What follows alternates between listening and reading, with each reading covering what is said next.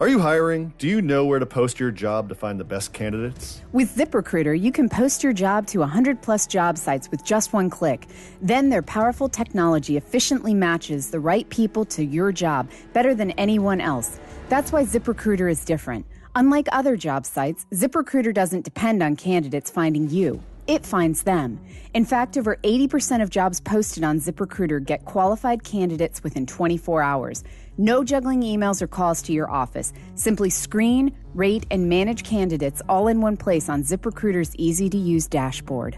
Find out today why ZipRecruiter has been used by all businesses of all sizes to find the most qualified job candidates with immediate results. And right now, my listeners can post jobs on ZipRecruiter for free. That's right, free. Just go to ZipRecruiter.com/shock. That's ZipRecruiter.com/shock. One more time to try it for free to go to ZipRecruiter/shock.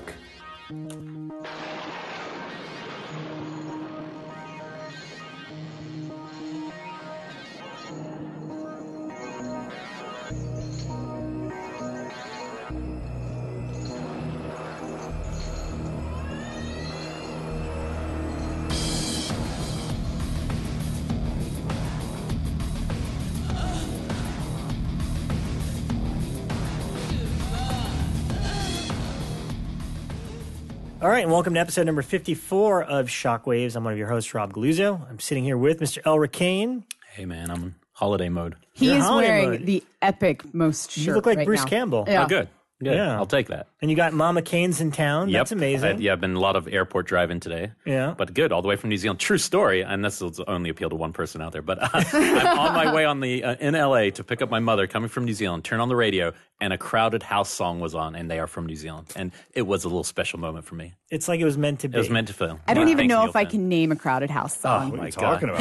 about? Really? Oh, wait, that's okay. I know that one. Anyway. I like that one, The one actually. that Mick Garris opened the stand with. Yes. Oh, that was a crowd. I thought that, wait, the stand opened It with... opened with Don't Fear the Reaper. And then episode 2, I believe. He definitely had one in there. I Crowded House, remember yeah. thinking it was really strange. Wow. Apparently, I need to brush up on my Crowded House, boys. I'm a guess little so. out of the loop here. Also with us, Rebekah McKendry. Hello. How are you? Doing well. All righty. And Mr. Ryan Turek. Well, hello. How are you, sir? Vacation mode. Vacation mode as Also, well. yeah. Look at all Mine's these next vacation week. people. I'm going to be coming in next week. I'm only coming in to do the show next week. And Wow, so, which is what Ryan did this Well, week. this Yeah. is what I'm doing. yeah, so I'm rolling it in like cutoff jean shorts and a crappy concert tee. Wow. Yeah. Well, It's happening. thank you for tuning in. Thank you for the feedback for last week's episode. Please go to our iTunes and rate and review us. So it was worth mentioning. Yeah. And we got a lot to talk about. We got a wonderful guest coming in, but we've all collectively seen a lot Yeah, I think so. separately and together. Yeah, that's a big week. So much to talk about. Ryan, The Mummy is out today. You and I have seen this thing. I have. We've been dying to talk about. I've been dying to talk about it, and apparently the embargo was lifted a few days ago. I have and, been seeing stuff and online, it so looks- apparently that looks embargo like went. the general consensus is the same with our reaction when Disappointment. Yeah. Can I Definitely ask you guys, disappointed. because you guys have seen it, and I've been Yes. reading all the things, why do you think, because horror films make money, and they have these horror character properties, right? And I'm surprised that they decided to push, I mean, I get the superheroes are big, I but think that's a misconception. If you're going to say why is because Well, why push action, I guess, everyone was what keeps I was wondering. complaining that it's more action than horror, and I don't know. It's a lot of things. It's trying to satisfy Right. everybody. Yeah, it is. Now, before we start, look, Ryan and I are huge Universal Monster fans. I did not go into this with the expectation of like, I'm not going to like this at all. I want to see monster movies. Yeah, I of course, want yeah. those characters. And I want to The see main- monster movies be successful at what Yeah. they do, which is storytelling and character and scares and Yes. fun and proper monster The main execution. character, I don't know what role she plays, but I think she is the mummy with the paint on her and yeah. Yeah, everything. she's She actually the looks mummy. nice Yeah, she's in the cool. trailers. She like- looks nice. Well, I mean, nice. she Becca. looks kind of terrifying. I'll say that. I was intrigued by her Nice. presence I just like in the those nice. trailer. She Well- looks nice, guys. Well, let's start with the good, which is her, who good. is Sophia Botello, Yep. and she was in The Kingsman. I didn't realize this. I just rewatched Star Trek Beyond. She's in Star Trek She's Beyond, the yeah. white chick that is with Simon Pegg on the she kicks some butt in that. and Yeah. and she's great in The Mummy. I Is she wish nice? When she actually does stuff. When she gets she's to do actually when she's actually proactive yes. and not tied up. Yes. So where to begin? Because we don't want to go too spoiler. Because obviously you're listening to this. Yeah, it's pretty It came early. out today. Yeah. So you're probably still going to go see it, and that's fine if you want to go see it. Yeah, I think of what's not being clear, what's not being made clear. So basically, the movie is about Tom Cruise, who's this globe-trotting adventurer who's after artifacts and all this other kind of stuff. He accidentally releases the mummy, and because he was the one who was an active participant in releasing her, she's kind of put this whammy on him, this curse. And as you saw in the trailer, he gets into a plane wreck and he dies. And then because of this curse, he's brought back, but for a very sinister purpose, which the mummy has something in store for him. And which is not clear at all. No. So basically what you have is you have a movie about Tom Cruise running from the mummy, who wants him, and then he's kind of chasing this blonde girl around most of the movie that he had. When we first get into the movie, he's already had a one-night stand with her. He didn't think he would see this colleague again, but she pops up at this burial site, and he's like, "Oh, whoa, hey, how's it going? Good to see you." And someone's like, "Oh, you saw each other? You guys know each other?" And she's like, "Yeah, I've known him for like 15 seconds." And he's like, "Oh, well, hey, like here again, comes the humor, attacking his masculinity in this one night stand." So it kind of sets the tone for the rest of the movie and what kind of jokes you're going to get. And it beyond the Tom Cruise-ness of it all, and I like Tom Cruise. The last Mission Impossible movie was they're awesome. good films. He was and awesome. I loved. Oh crap! The last one he did, where everything reset itself. Edge of Tomorrow. He's on a good roll, actually. These are all great, and actually Ryan nailed it for me. When I was watching it, I couldn't understand why he didn't work in this movie. I like Tom Cruise. He's a great actor, whatever. I couldn't put my finger on why. Like, I don't understand. And then as soon as it was over, Ryan's like, it's like he's trying really hard to be Bruce Campbell, but is incapable of being Bruce Campbell. Tom Cruise. And then I was like, oh, yeah. See, if that was Bruce, that would, this performance in this movie would and Brendan Fraser's kind of being Bruce Campbell. Campbell. Do they make him kind of not silly, but no, he's an idiot. He's a boisterous. Kind of he is silly. idiot. Okay. Oh, no, Tom Cruise should never play that role. No. He's a boisterous, over-the-top idiot who just kind of stumbles his way from scene to scene. He has to be smarter than everyone in the room. That's the first of its many. But I think Edge of Tomorrow kind of paved the way for what this role is, because in Edge of Tomorrow he's a complete coward, and he does coward well. And so what he was trying to do was a mixture of both hero and coward, and a little bit of a boisterous idiot. And it's just like, oh my God. And when most of the movie is just about girls flocking to Tom Cruise and trying to get him for some plan, it's like, ugh. And then at the same time, he's also fighting to be part of the dark universe. So, the script is shoehorning ideas and shoehorning concepts to like what is to come. You've got Russell Crowe playing Dr. Jekyll and Mr. Hyde. You've got I heard that he had a lot of screen time. Oh yeah, he's got a ton of screen time, and it's not a little more than yeah. So why do you think that they're fighting to make this a universe and not just make it standalone movies? Like, what is the benefit of making it a universe? Marvel. Yeah, they're very adamant that this has to be a launching pad for it. And that's it. You know what it is? I was talking to somebody about this recently because we were talking about Alien Covenant at a party I was at, and it was just the idea that this has a writer's room. And movies shouldn't have writers' rooms. Yeah, that's true. This Transformers universe, whatever. It's like you shouldn't be plotting out several movies. Just make one really great one. And DC then did the same thing initially, and that's why DC was struggling too. Exactly. And that's the irony. Go see Wonder Woman instead, because that one's actually pretty darn great. But no, it's the fact that they're adopting this TV mentality. And I forgot what somebody once said to me about Alien Covenant. I'm like, oh yeah, but the next one will make this one better. And I was like, no, you shouldn't make movies because with that, like Prometheus, but the next one will make Prometheus better. And now the next Alien will make this Alien better. He's like, no, make like Ridley Scott didn't make the first Alien and say, well, this is pretty great, but when Aliens comes out, let me tell you, this movie's going to be even better. It's like, no, stop thinking with that mentality. Stand on its own feet for sure. And I mean, look. I hope I assume we'll see how it does this weekend. Yeah, Bill Condon doing Bride of Frankenstein is interesting. Yeah, Bill Condon doing it. It's a makes no-brainer. Me interested. It's a no-brainer. Yeah. I mean, like, and I don't want to read everything that I'm reading about Bride of Frankenstein because Kurtzman, who is the director of this movie, is talking about how brilliant the script for Bride of Frankenstein is, and I'm like, if you think Mummy works, man, I don't want to read anything else about what you think of Bride. But it's are horror fans going to be the ones who have the biggest issue with this? Do you think? No. I think a lot of people are going to have a lot of issues with it, and it doesn't matter what the film does here in the States; it matters what it does internationally. And Tom Cruise is still an international superstar. So it's going to. If the film does well overseas, overseas, really well overseas. Then the Dark Universe continues on, but it's just a one giant missed opportunity. Devin Faraci had mentioned, that the film is a mixture of Life Force, American Werewolf in London, and Tombs of the Blind Dead, and he's correct on all points. And that, as a genre fan, gets you super excited. And I think I told Glenn McQuaid, I was like, careful, easy now, easy with those comps, because yes, you will see them, and yes, you'll delight in seeing American Werewolf in London nods, and especially Life Force. This is Life Force all over this movie, but it's mishandled. Honestly, the American Werewolf thing I think is unforgivable. And when you see the movie, you'll understand. That actually angered me the most. Okay, and I just like what you said, because that's what I was going to ask. When you see this movie, you'll see. So here's my problem as an older film goer now with so much to watch is if I'd seen this when you guys saw it, no matter what, I was going to this. I saw the trailer, I'm in. As soon as those initial waves and like 38% on Rotten Tomatoes, and I haven't heard a single person tell me, oh, you got to see it.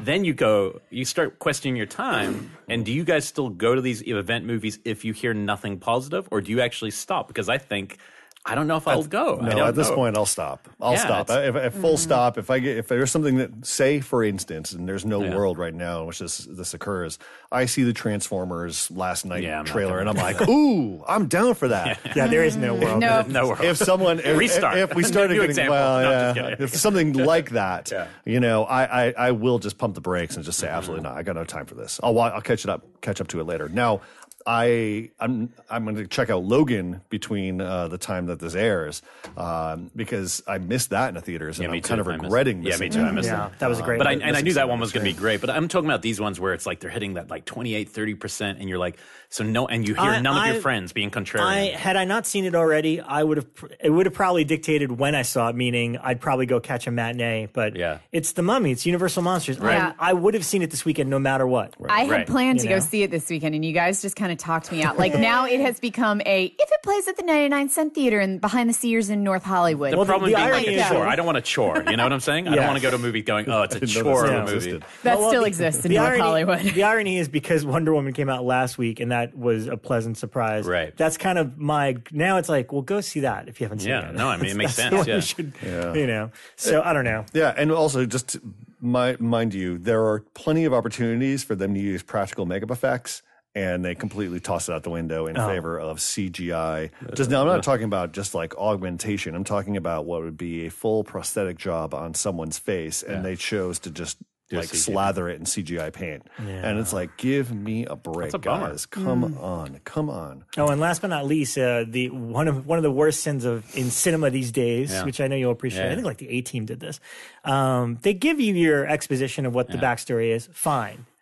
Don't worry, you're going to see that scene at least 20 times. I've never seen a movie reuse so much footage from the opening. Wow. Over. Like it just repeats it back as like a memory thing? When they mention her knife, it's like, in case you didn't remember from 5 minutes ago, let's show you that scene again with the knife, her holding it up, because this is important to the plot. Don't forget this knife. Do you think maybe it's to the point. I think by the third or fourth flashback, we were like, you could hear the people in our theater just, I was at Phoenix Comic-Con last week. We're not that dumb. We were doing, when I was doing a panel, somebody actually asked me in the panel, it was like the State of Horror panel that they always have us do with these things. And somebody actually said, why do they put so many explainers now? And I had to stop and think about what an explainer was. And then I was like, exposition. But you know what? I was going to question, because you said something earlier that actually makes me think that might be why. And to Rob's point, it could be that international audience that they are trying to downplay, because they know onto what American audiences are. Maybe they're thinking, we're sending it to China. We're sending it into other mass markets that aren't necessarily as visually literate. We don't know with some of the culture, especially maybe China. Yeah, but I don't know. I don't think that's, I mean, you get Are they dictating from a room of people saying? Older movies like Raiders of the Lost Ark did not have to flash back during it's simple. Yeah, what Rob's getting at is just simple, storytelling. Storytelling. Right, but if you're saying that a writer's room is creating these movies, then I could also imagine people dictating, we need it to be even clearer. Yeah, if it's a TV putting show, flashbacks in there. If it's a TV show and you're on your third episode, sure, you'll flash back to the beginning, because, but you do that in like 5 seconds in the opening scene. Yeah, it's anyway. That's enough about that. I wish I still wanted to see it, but I don't. Wow. I'll wait till VOD. You know? And I'm really sorry. I'm actually curious to hear what our listeners think of it and how it's going to play for them. I will suspend my excitement over that one and just hold for 47 meters down, which I'm actually hearing good things about. Which technically already came out, and you could. Do you know this? It came out as an original. Yeah, I don't want to talk about it because I want the movie to actually do well because it's out there. Like people can. It's find actually it. out on DVD on its original title. Are you serious? Yeah, and then some friends I know bought it. Yeah. I'm like, yeah, it's pretty good. And for some inexplicable reason, they pulled it and now are re-releasing it under this title. That is so bizarre. Yeah. Okay. Yeah. It's I just got back from seeing Guardians of the Galaxy at the Pacific Glendale. He's on summer vacation. And yes, and there's 47 meters down ads everywhere. Like there's like a little standee where you can stand in the shark's mouth, which is pretty fun. But it's a really, really fun movie. I haven't seen the trailer somehow. I've managed to avoid it, which is awesome. You don't watch trailers. No, I know, but if I'm in a theater, I do. And I haven't seen anything. You should check the movie out. Yeah, it looks really fun. It's coming theatrical June 16th. Yeah, Johannes Roberts, who did Other Side of the Door, yeah. which we both liked. Strangers too. That was one I remember we both liked. Yeah. It was surprising. And I don't just want to see it because it has sharks in it. It actually looks a little Oh no, tense. Bekah, you're The gonna fucking shallows. flip your shit. Okay, It's I know so I'm gonna good. flip my shit because I fucking love sharks. Me, who doesn't get squeamish, I squirmed and I jumped and I actually yelped at one point. Do the sharks look good? The sharks look great. Okay, because that lost me a little bit at the end of the shallows. I was still with it because the whole time I was like, on it's a par. fucking giant shark. I'm It's there. on par with the But- shallows. Yeah. Okay. But you guys should all watch it, and I'll revisit it and we'll discuss. Excellent. All right. Well, why don't you guys both saw something last night?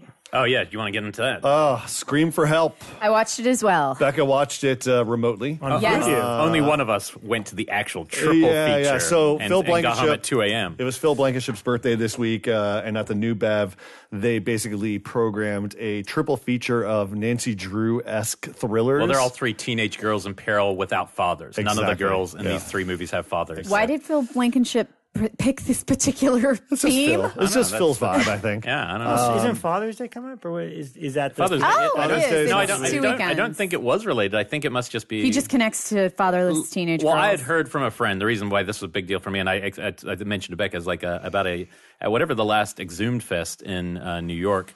My friend Webb said they watched 24 hours of movies, and he said the one that brought the house down was Scream for Help. And a friend of mine had it on Vudu, and I was like, I should watch this. And then every time I had a chance to watch it, I just somehow didn't. Then I saw it was going to be theatrical, and I was like, oh my God, it's like all the stars are aligned. Yeah. So I couldn't miss it. It's been on my calendar for like a month since I heard about it. With the Stepfather. With Stepfather, original. which we'll get into a second, but let's start with Scream for Help. Because Scream for Help. Yeah, this is directed by Michael Winner, Yes. who did The Sentinel, which we all love. Death Wish, Death 1 and Wish. 2. I And 3. reached Yeah, for The and 3, Sentinel yeah. because The Sentinel, I think, definitely has, the kind of kookiness that is demonstrated in Scream for Help. All of his films All- have that. well, yeah, Winner's yeah, sensibility yeah. is to make you feel uncomfortable. He knows how to direct a movie, so he always shoots a good movie. But he also is like pushes the sex into a sleazy place, nasty, weird. This movie, Scream for Help, which is in the opening 2 minutes of the film, our lead actress, who is a teenage 17-year-old girl, basically just tells us, I believe my stepfather is trying to kill my mom. That's actually the opening line That's it. of the voiceover movie. as voiceover, voiceover. and then said aloud again. And then the film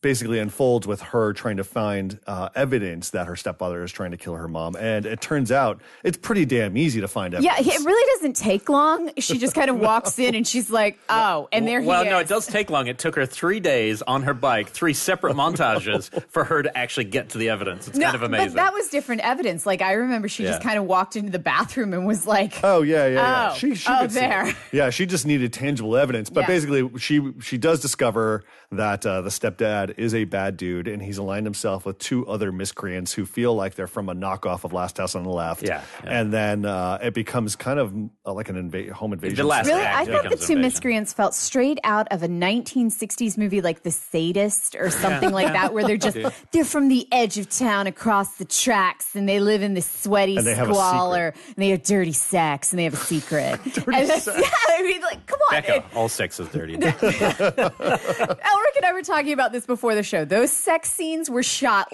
like it was a 14-year-old Yeah, boy I who's think never actually experienced It sex. feels It's like what the he movie. thinks it's like. Yeah, the movie's viewpoint feels like it's from a young person's view of what adult things are, but Oh, yeah. aren't really like that. And so it's like I've never really seen a whole movie quite as But skewed also, as this but perspective. not also just a viewpoint, but also every fear is materialized. You know, one of her best friends, we're introduced to her, is sleeping with her boyfriend, and guess what? 3 days later, she's like, I'm pregnant. And then she says, well, maybe you should get an abortion. With him, which is even more confused. Yeah, maybe but she's like, maybe you should get an abortion. And then the car comes barreling down the road and takes care of that little problem. You're like, whoa, holy shit. I remember turning to someone and going, holy shit, I guess you don't need that abortion. Jesus Christ. It was like, I mean, it's a crazy. Abortion all over the front of the car. I don't think the story matters. I think what we need to talk about here is, and we'll have slightly different readings because Bekah, which is good for the listeners because Bekah watched this on Vudu, which means for most of you won't be able to see this, obviously, with a group of people. From our perspective, it was literally like, you know, probably one of the most alive screenings I've seen in the new Bev in terms of laughter. Well, because every beat has humor and craziness. That's true, but because Phil laid the groundwork ahead of time. You know, Phil came out and he was like, I want to hear you hoot and holler. I want to hear you scream. I want to hear you It wouldn't laugh. have been quiet anyway, though. I'm telling you, like that it wouldn't have. It's I too watched crazy. it in the privacy of my own living room. No one, the kids were asleep. I was the only one home that night. And I had a completely different read because honestly, if I had not read the write-up on Cinefamily, I'm not sure I would have even perceived it as a comedy. Right. Because everybody was like, oh my God, it's hilarious. It's so comedic. And I saw it as like balls out crazy, but it read crazy like Burial Ground crazy for me, where I'm just like, I don't have a fucking clue where this thing's going next. It's just throwing everything on the screen. It's not meant to be funny. Yeah. They didn't make a comedy. But when it's you're just interpreted as such. When you're watching it by yourself, it's just a crazy experience and not like there was never a scene. I mean, the car wreck abortion scene was definitely kind of like I definitely did not see that coming. It's like somebody doing like you know, one of these warning about early pregnancy movies for TV, but they hired Michael Winner right off Death Wish, and you're like, I guess that's a good idea, and then he delivers this movie. You're like, that's what it makes. Yeah, after school special done by Michael Winner is good times. You know? And it does feel a lot like I even said, you know, it feels like these 1960s sleazy characters. The whole thing feels like a hygiene film or like an after school special where it seems so over the top that you're like, somebody's going to OD of drugs after one puff of pot in the next scene. You're just waiting for it to happen because it does seem that huge. The first words that sprang to my mind, and I think this will be fun for listeners to think about when you watch this, the narrative efficiency, right? So you like Hitchcock, right? Rear window. The shot pulls in and it shows you a thermometer. You know it's hot.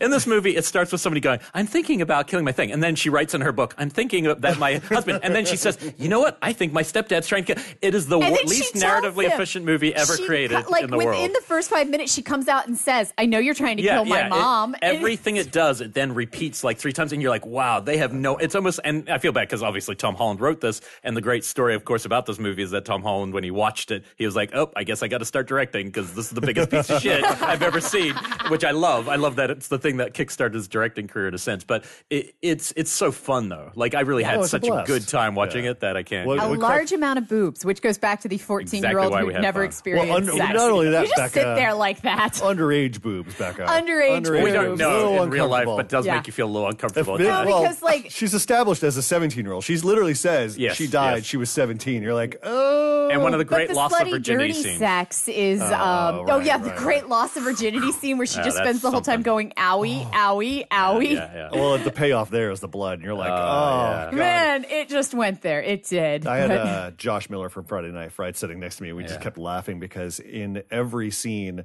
the actress Rachel Kelly is either running in or out of the scene. She's always running into the scene or running out of the scene because of whatever is happening to her.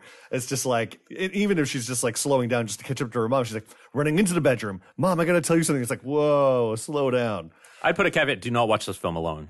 Yeah. I think you should bring a friend over and watch it together. Yes. Dave got home when I was about halfway through, and he still didn't sit down and watch it. He would just gradually walk through the living room, and all he ever said is he would walk through and go, electricity doesn't work that way. Yeah. The ground wire doesn't. You cannot actually do that with an electrical box. And then he would just walk back through. That's he completely electricity checked the movie. The poster, I'm looking at the poster, and it says, alone and afraid. Was she imagining or was it real? It really dispels that in the first 5 minutes. There's There's no 5 minutes. There's really what's going on. Anyway, it's a good time. Second up, quite a few people left after that one. I've always been a huge fan of Stepfather, but I literally haven't seen it in like 15 years. Yeah. And I convinced 2 people who were about to leave to stay for it. And Oren, my friend Oren, was one of it, and he was blown away. Yeah, it still holds up. Every couple of years I revisit. The only issue is the one character who's like kind of chasing him down, the brother who's in a different movie. He's like, you're in a stupid movie, you're the Scatman character, and you're terrible. But Terry Jeffrey O'Quinn, we talked about this back on our performance episode of Killer TV. Oh, but now more than ever, I can honestly I might go all in and say it might be one of my maybe like top 2, maybe favorite genre performances. Because at any one time, he's got like 5 or 6 characters in his head and he's like trying to get straight what he's doing. And of course, the moment where he says, who am I here? On screen in that moment, the whole play, it was like an eruption because it's so good and he's always thinking and doing. And it's just, that movie held up so beautifully. If you've never seen it, you're in for a total gem. That movie has not aged a second. Jill Schoelen is still one of the like best presences because she's kind of a rebel, and she's just a great. She used to come to Jump Cut a bit because Tom Holland brought her over. I remember. And you know what's weird about the underage teen nudity in that movie? In Scream for she's Help, like 20 something. I didn't realize that. In Scream for Help, it felt exploitive. Like, and there was like, even at home, I was like, oh, boobs, there we go. Yeah. But I remember in Stepfather, it was very kind of creepy and almost voyeuristic. Yeah, it's only one scene towards the end. It's a little weird because she hasn't been portrayed as a sex object. That's probably why it feels more voyeuristic. And it's not about a stepfather it's not incestual. It's not the cool thing about that's one of the things I like about it. It's never about a bad guy who wants to sleep with his kid. It's never that. It's about a guy. It's a serial killer who needs the fantasy of a family, and then when it goes wrong, he eliminates them and moves to the next. And before he eliminates them, he sets up the next one. That's what I love about it. He has to leave his job, set up the next place he's going to go. It's such a fascinating story setup, really. Very loosely based on truth, too. Yeah, Donald Lee Westlake is the screenwriter, too, and he wrote a lot of true crime stuff and noir. But what's interesting is when they go there in the nudity, it feels really strange because it is Jill Schoelen. You're like, I didn't feel completely comfortable about it because she is so likable, and suddenly she's just taking off her clothes, getting a shower in the last like 20 minutes. So it's one thing to have nudity early on where you're titillating. At the end, you're like, why is she like that? But it does add to her vulnerability. Anyway, that movie is complete gold. The last one I probably could have left before the last one. It's called but I'm a huge Gary Sherman fan. Vice Squad, Poltergeist 3, Deathline. Deathline is coming out on Blu-ray, and I got a sneak peek at it, and it looks great. See, this one I'd never even heard of, so that was part of my reasoning, like, okay, I'll stay. And I'm glad I did, in the sense that it really kind of tells you that these are 3 of the same movies through different filters. Like, the storyline was the same. The girl, they're all TV actors that I recognize. Like, the main girl, I can't remember, from, like, 80s TV. Yeah. Really liked it. Wait, what was the name of the third one? Lisa.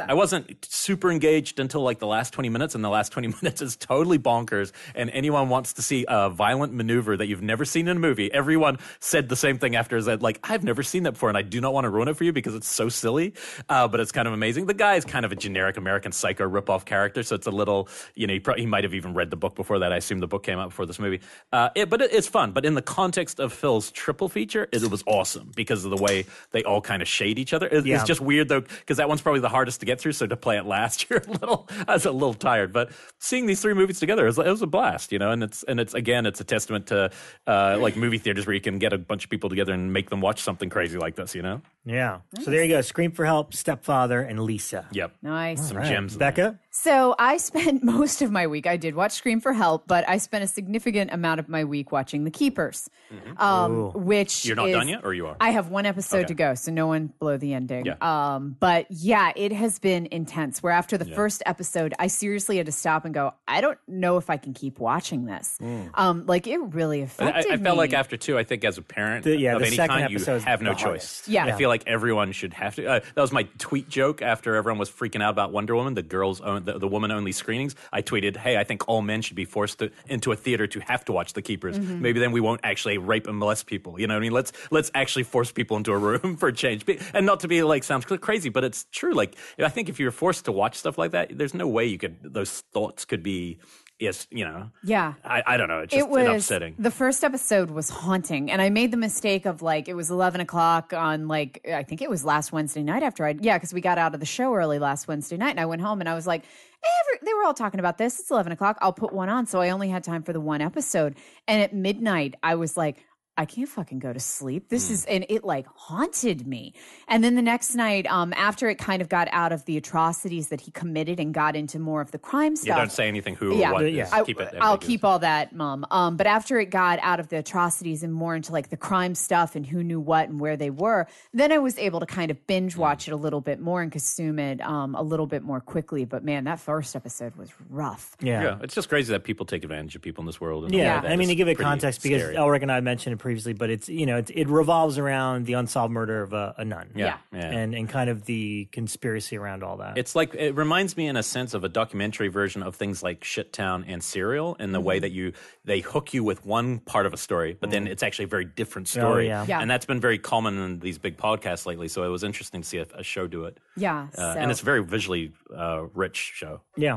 Cool. Yeah, a lot of people have been talking about online from us plugging it as well. And I think that you were right. I said this on the Shockwaves club, but it's, for me, this was like a 100% validation of pure evil. Like, I always like to think that, we are our own creation, and some people are, you make your own decisions, and if you're deciding to be evil, that's a choice. But I left this going, oh no, that man was pure evil. Yeah, I mean, I still quit. It didn't like solidify in my, it made me question that I believe that it doesn't exist. It made me go like, I don't know after this, because it's just, you don't know where these things come from. Like, I remember, you hear about these things, why people have desires, just like we have a desire for the type you go for. Yeah. Somebody has that same kind of desire to dominate and hurt, and it's such that's what a psychopath, more or less, and that's a really hard thing to grapple with, because there's no easy answer to it. Even psychiatrists have no real fundamental clue. So there's that little gray area of, maybe there is something else to all this, and it's why probably horror films have been engaging in that for years. No, wait, do you think he was a psychopath or a sociopath? I don't know. We should probably save it till everyone's talked about it. It's hard. It'd be hard to analyze without being. Well, a psychopath knows does what he does, but doesn't think it's wrong, and a sociopath knows he's doing wrong, but doesn't care. Yeah, that one. That one, probably. By far. Yeah. Interesting. I want to have a psychological discussion about this movie after more people have seen it, or TV series. But it's not even just about the person. It's about the thing behind the person. Yeah. Institutions and power. It's disgusting. That's what's interesting about it. Everything. Yeah. That's what will get you more upset than the person, I think. Yeah. Absolutely. Anyway, more on that Ryan? later. Well, that was a bummer segue. Sorry. Go, Ryan. That in the news business is like coming off a puppy story and then moving right into a double murder in the news biz. I watched Silent Hill, Christoph Gans's film from 2006. It's been 11 years since it came out. I haven't seen it in 11 years. And recently, Faculty of Horror, shout out to them, did an analysis of both Resident Evil and Silent Hill. And it was based on that episode that I said, you know what? I'm going to give Silent Hill a revisit. I think my opinion has improved a little bit on the film over the last decade, but I still don't think it's a very good film. I think it's highly problematic in terms of its story structure and its momentum. It's visually interesting without having a story that drives things. I've always called it, the kind of Lucio Fulci movie that Lucio would have done if he was still around today, complete nightmare logic, bizarre images, and highly gory, especially in the last act. But it's an interesting movie. The movie you guys don't know, it's just about Radha Mitchell, who is taking her adopted daughter to the town of Silent Hill because the girl sleepwalks and is having these really vivid dreams about Silent Hill. And what she uncovers is this kind of town secret in Silent Hill that involves witchcraft and witchcraft, a cult, and a burned little girl who was basically accused of witchery. And so through that, the town is under this curse, and it's kind of like the ash from the coal fires that are burning underneath the town are like sending ash into the air, giving it this very kind of snowy appearance. But every once in a while, the town kind of gets thrown into this alternate dimension that's very Rust-like and red and vivid and just very weird. And that's when all these creatures come out, like these burned up children and Pyramid Head and but it's an interesting movie because seeing that get made 10 years ago at Sony of all places, with the very beautiful score that it has, Christoph Gans, who was coming off of Brotherhood of the Wolf, a cast of it's Sean Bean and Radha Mitchell, and it was interesting. It's an interesting movie. If you've never seen it, I recommend just checking it out. Which do you prefer, the first Resident Evil or Silent Hill? First Resident Evil. Yeah, me too. Yeah, just because it's got more momentum to it. It's fun. And I agree. I shit you not. I mean, like Silent Hill, I still had the same problems where it leads you on. First 30 minutes, I'm in. As soon as she gets to the town, she's walking around. She's just observing, not participating. I just start to tune out, and it's not until what's her face?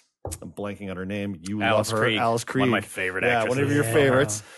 She's just it's not until Sleepwalkers, baby. It's not until she comes into play, which is very late in the movie, with the cult and this kind of like witchcraft secret thing that's going on, that it becomes a lot more interesting. Yeah, And and then it's also like laden with too much CGI stuff. A lot of CGI. That's all I can a bummer. remember from it. Was I liked parts of it, but there was a lot of CGI. Yeah, but I mean, in terms of what Faculty of Horror was talking about, which was, you know, themes of duality and motherhood and all this stuff, I completely agree with what the two hosts discussed. I just disagree in terms of like the quality of the film itself. Yeah. I just wish it would be better. I wish it was better. You know, Silent Hill has such a rich mythology that you could play with and to kind of lean into. Oh, there's this weird. I mean, I don't know if this is the same way in the game. I haven't played the game in years and years and years. I lived on that game in college. Was there a cult and witchcraft involved? I don't recall that. Yeah, I don't remember either. Yeah, I just feel like it was you just a spend device most of that it wandering around the town, and then at the end, I think you get to a school. That's about. I remember a lot of the minutia of the game, but not the. That's a buzzkill too. Yeah. I just it's not the story that I expected from it. So. Yeah, I will say that there's a really cool story behind Silent Hill where it's based on a real town, an actual town that Dave and I visited. Pennsylvania with Centralia. Centralia, I've been there. Yeah, but there where it's on fire. It's on fire. There's a coal seam burning underneath. We actually have a really good story on it. Written by Dave on the website. If you just Google like the real story behind Silent Hill, and there's an episode of my other podcast, Our Strange World, coming up in 2 weeks, where we talk about the story behind the real town. Yeah, coal mining town where it lit and everyone had to evacuate. Because I actually there's some people who really still close live to there. Yeah, there's like one or two people holdouts, who are holding out, but like it's creepy looking. Like when Dave and I went, most of the roads are closed down now, so there's like plants growing on them, but you'll still see steam coming up. You'll still see areas where the asphalt is liquid. Yeah, there's a lot of photos spray of things coming up through cracks. It was pretty. I went like 12 years ago. It was pretty crazy. Yeah, place. we went because we used to go near it on our way because we would drive from Virginia up to New York City all the time, and we took like a bypass one time and went over to visit it, and it was eerie just because it's completely desolate, but you can put your hand down and feel the heat. It's really intense. I will say this about Silent Hill. You know, the one thing that beyond it's very visually stimulating. What it just needed, and I think this is what I was missing the last time I watched it, was just like, give me some more layers to Radha Mitchell's character. You know, in the first 2 minutes of the film, we're introduced to her, Sean Bean as her husband, and then this adopted girl. And they just want all of that emotional weight put on that scenario. Oh, they have an adopted daughter who is sleepwalking and having nightmares. And like, that's not enough to like really latch onto if we're going to go on this journey. I just wish the Radha character had some more to go on. Yeah. Silent Hill. Alrighty. Well, you and I, Elric, watched a Vinegar Syndrome release. Yes, for 2 weeks in a row. Called The Undertaker from 1988, starring Joe Spinell. And his final screen performance. Was this the last thing he That's did? what they said. Yeah. I think he actually passed away before it was completely finished. Oh, wow. Interesting. Well, I'll let you take lead on this one. You know, I mean, The Undertaker, I guess it was everything I kind of expected it to be. Is it about the wrestler? No, it's not about the wrestler. It's basically a guy who works in a mortuary home, and he goes around picking up, or at least at one point picking up somebody, and then instantly there's not much subtlety to it. He takes them out the woods, strings them up, and starts cutting them up, and kills them, and then takes them back. And it's like at times they flash like as if he's trying to create like a family of people that he talks to. The weird thing about his performance, because I'm always the big Spinell love, is there's a couple scenes where he plays it like super camp as if the character's gay, like he made a choice, and then half the movie he definitely doesn't do that. And there's a point where I'm going, whoa, I don't know. It definitely fits in with Maniac and the last horror movie as three films about kind of the same thing. Somebody picking up women and killing them. Maniac's by far the better of the three movies. Yeah, which one has Spinell like his best performance? No, I mean Maniac. Maniac still overwhelmed. Those other two aren't to me like great movies by any means. No. They have interesting things. The Undertaker has so much. It's more famous, I guess, for being an unfinished movie that even now, I guess, in this print, there was 2 or 3 scenes that they had to go to the VHS elements. Right. There's and it's not that distracting at first because obviously the majority of the movies from the original elements, so it looks great. Yeah. But then it'll cut to a lost scene that's in VHS.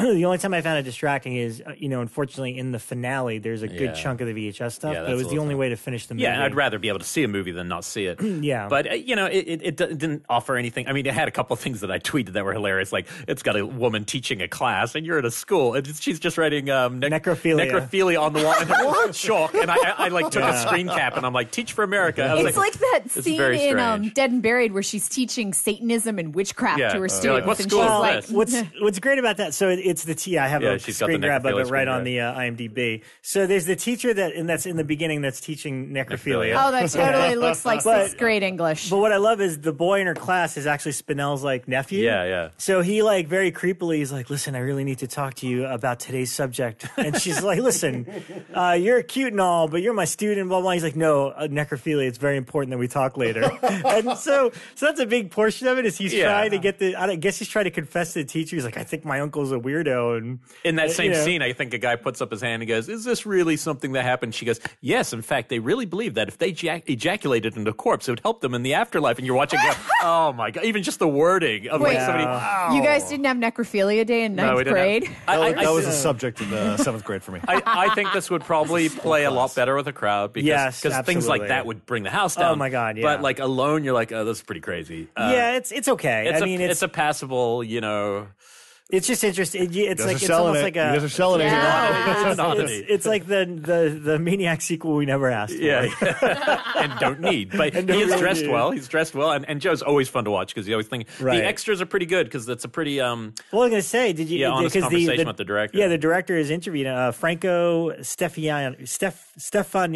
Yeah, which isn't his real name. Had he done other stuff? I don't know. But I thought the most fascinating thing is he had initially intended this to be Richard Lynch. Yeah, Richard Lynch. And it didn't work out at the end. Which would have been far more. I mean, I buy him as a more creepy mortician more than anything. But then I guess Spinell just really wanted to do it. Spinell is a big horror fan, and I think he after Maniac, because Maniac's what he's most well known for in the genre. But I think in that Joe Spinell story, it started to affect him a little that it upset people as much as it did. And that's why he wanted to do Maniac 2, which would have had him be more of a hero, kind of like an anti-hero, like killing bad people. Would have been fun. Or something like that. Yeah, there's a little bit of footage of it because who shot it? It was the guy that did Combat Shot. Oh, okay. Shot it. They never finished it. They shot 20 minutes worth or something.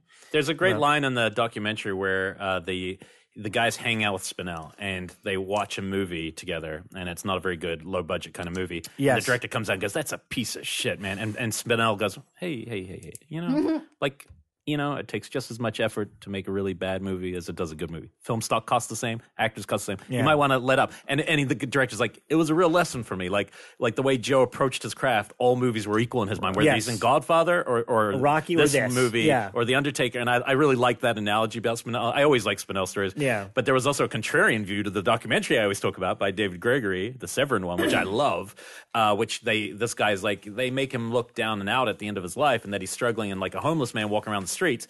In the footage they use, and he's like, that wasn't the case. He was doing great, and he had a nice apartment. He actually says that footage is from this movie. The footage is from a movie that they're using doc, and I was like, oh, that's interesting. I have to ask David about that next time. But hey, that to make a documentary, you have to make it engaging. And this is the director's only film. I just looked it up. And which wasn't finished. So I don't. I guess I didn't hear too much about the why that was the case. But anyway, I mean, it had a VHS release, but hadn't come out again. Bless Vinegar Syndrome for filling in these cracks in the in kind of lost genre cinema. So, yeah, totally. Yeah, cool release. I watched. There's 3 titles I'll get to in a second. But just real quick, I won't spend any time on this. I watched Get Out for the second time, and I hadn't seen it since theaters. And I only want to tell people because it really is pretty much of all the movies seen this year the most radically different upon second viewing. Mm-hmm. But it still holds up. Almost equally as good, just a totally different viewpoint. And I was showing Selena for the first time, and she was like, I was playing her like a fiddle, which I loved. But for me, I was like, oh yeah, oh cool, okay, perfect. Like just the little hints of the seeds that were planted. It was just a really fun rewatch for me. So if you haven't done it a second time, I actually really encourage it. I watched 3 Code Red movies that I hadn't seen before.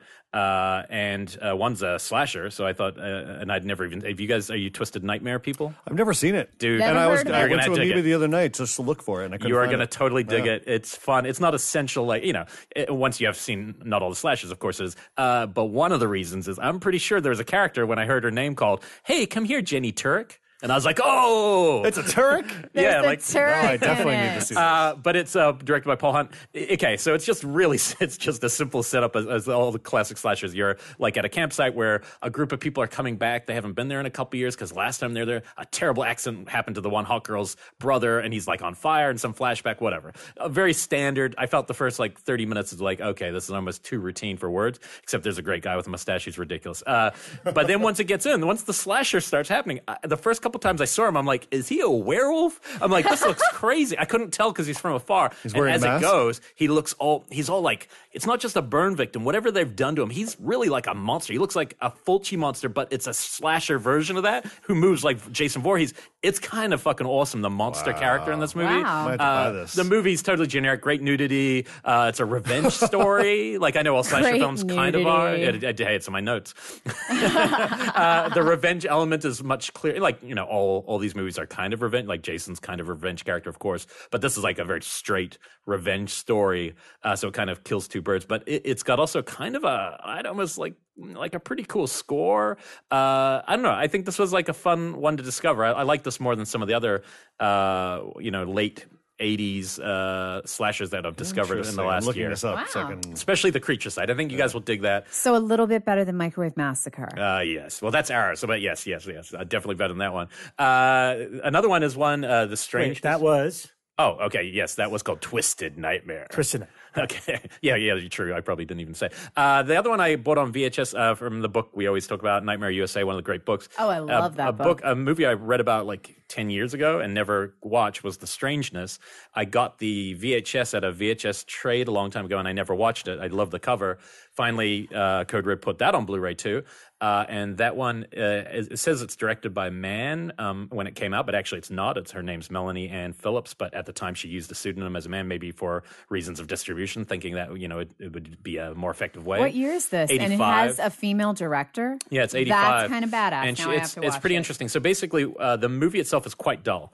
And what's funny is all of them admit to that too. They all say, yeah, we all know this movie's kind of boring, except that, for one, it has kind of a Carpenter score. They were all at USC together, and just as they left, they're like, we got to all make a movie. They all banded together for no money, really, and they made this film. It's about a group of people going into an old mine to try to rediscover some film. And it almost feels, this is going to sound like a joke, and I wish Neil Marshall was here for us to ask, but it almost does feel kind of like what could a prequel to that story of his could be in a really weird way. Which story?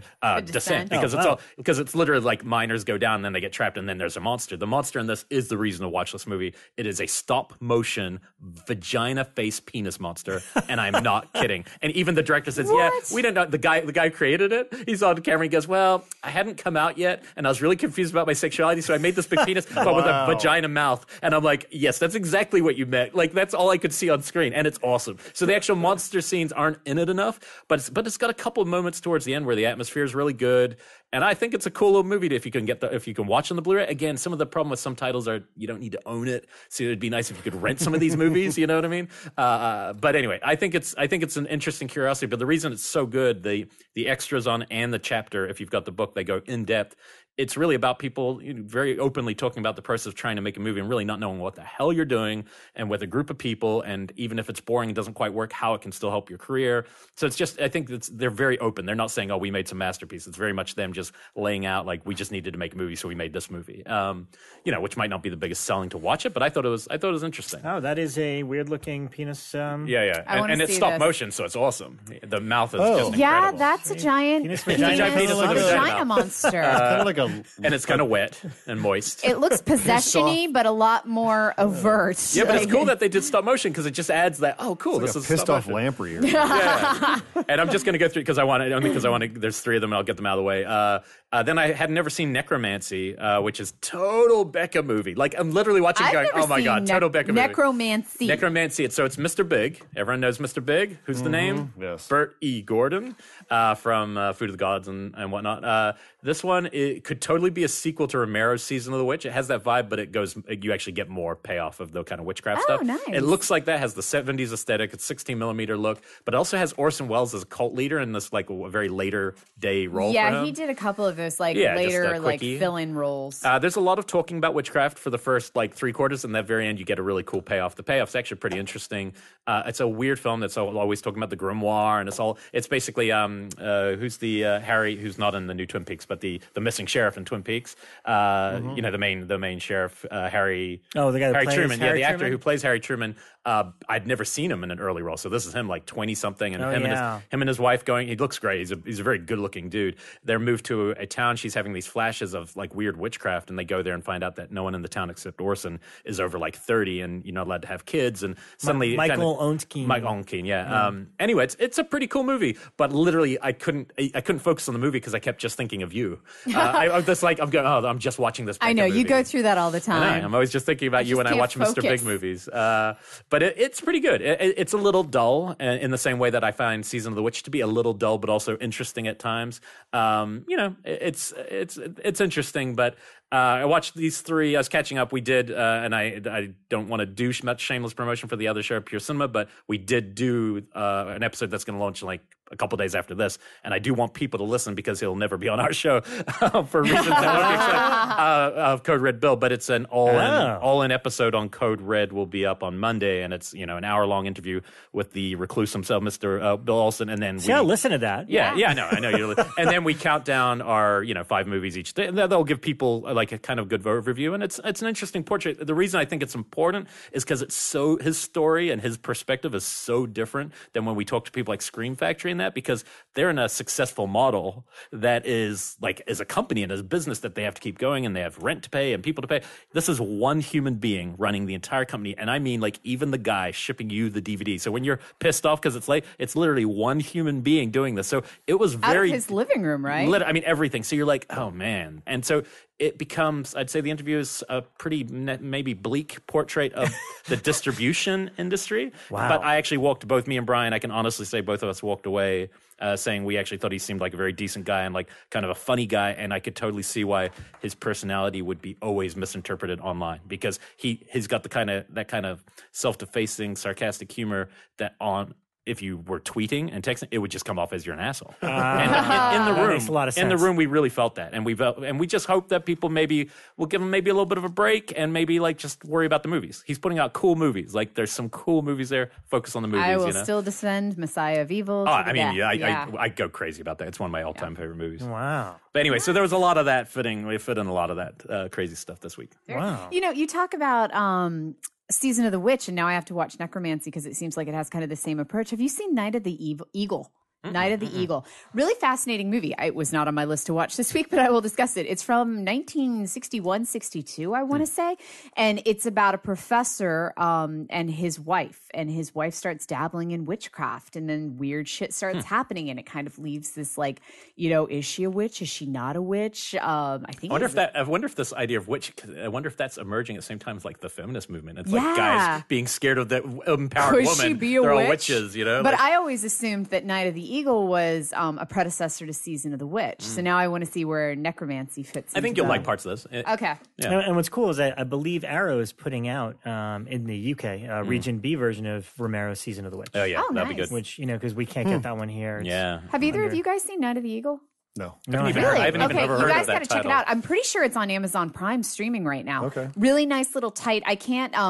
I won't say that it's a crazy, scary, gory horror film. I'll say it's like if Hitchcock decided to make a witch movie. This is what you'd end up with. Really good movie. All right. Oh man, if yeah. Hitchcock had made a witch movie, I'd be so in. I know. That sounds great. No, Is it black and white? Because I don't want to watch It is it. black and white. I'm out. It is come black on. and white. Yeah, Old Man Turek's gone. Okay, so I was at Etheria Fest on Saturday. Hey. Oh yeah. A lot of good shorts fun. came out of that. Yeah, a lot of good shorts this year. Same thing that I usually say when people go into Etheria is, and I say this for all film festivals, because you're seeing shorts from all over. you're going to see a $50,000 short from Ireland, followed by a $500 short from America, just because other countries have like these wonderful film programs and lottery systems. So yeah, it was the same thing again this year where I'm like, that was crazy. That's more money than I think most American horror features get made for.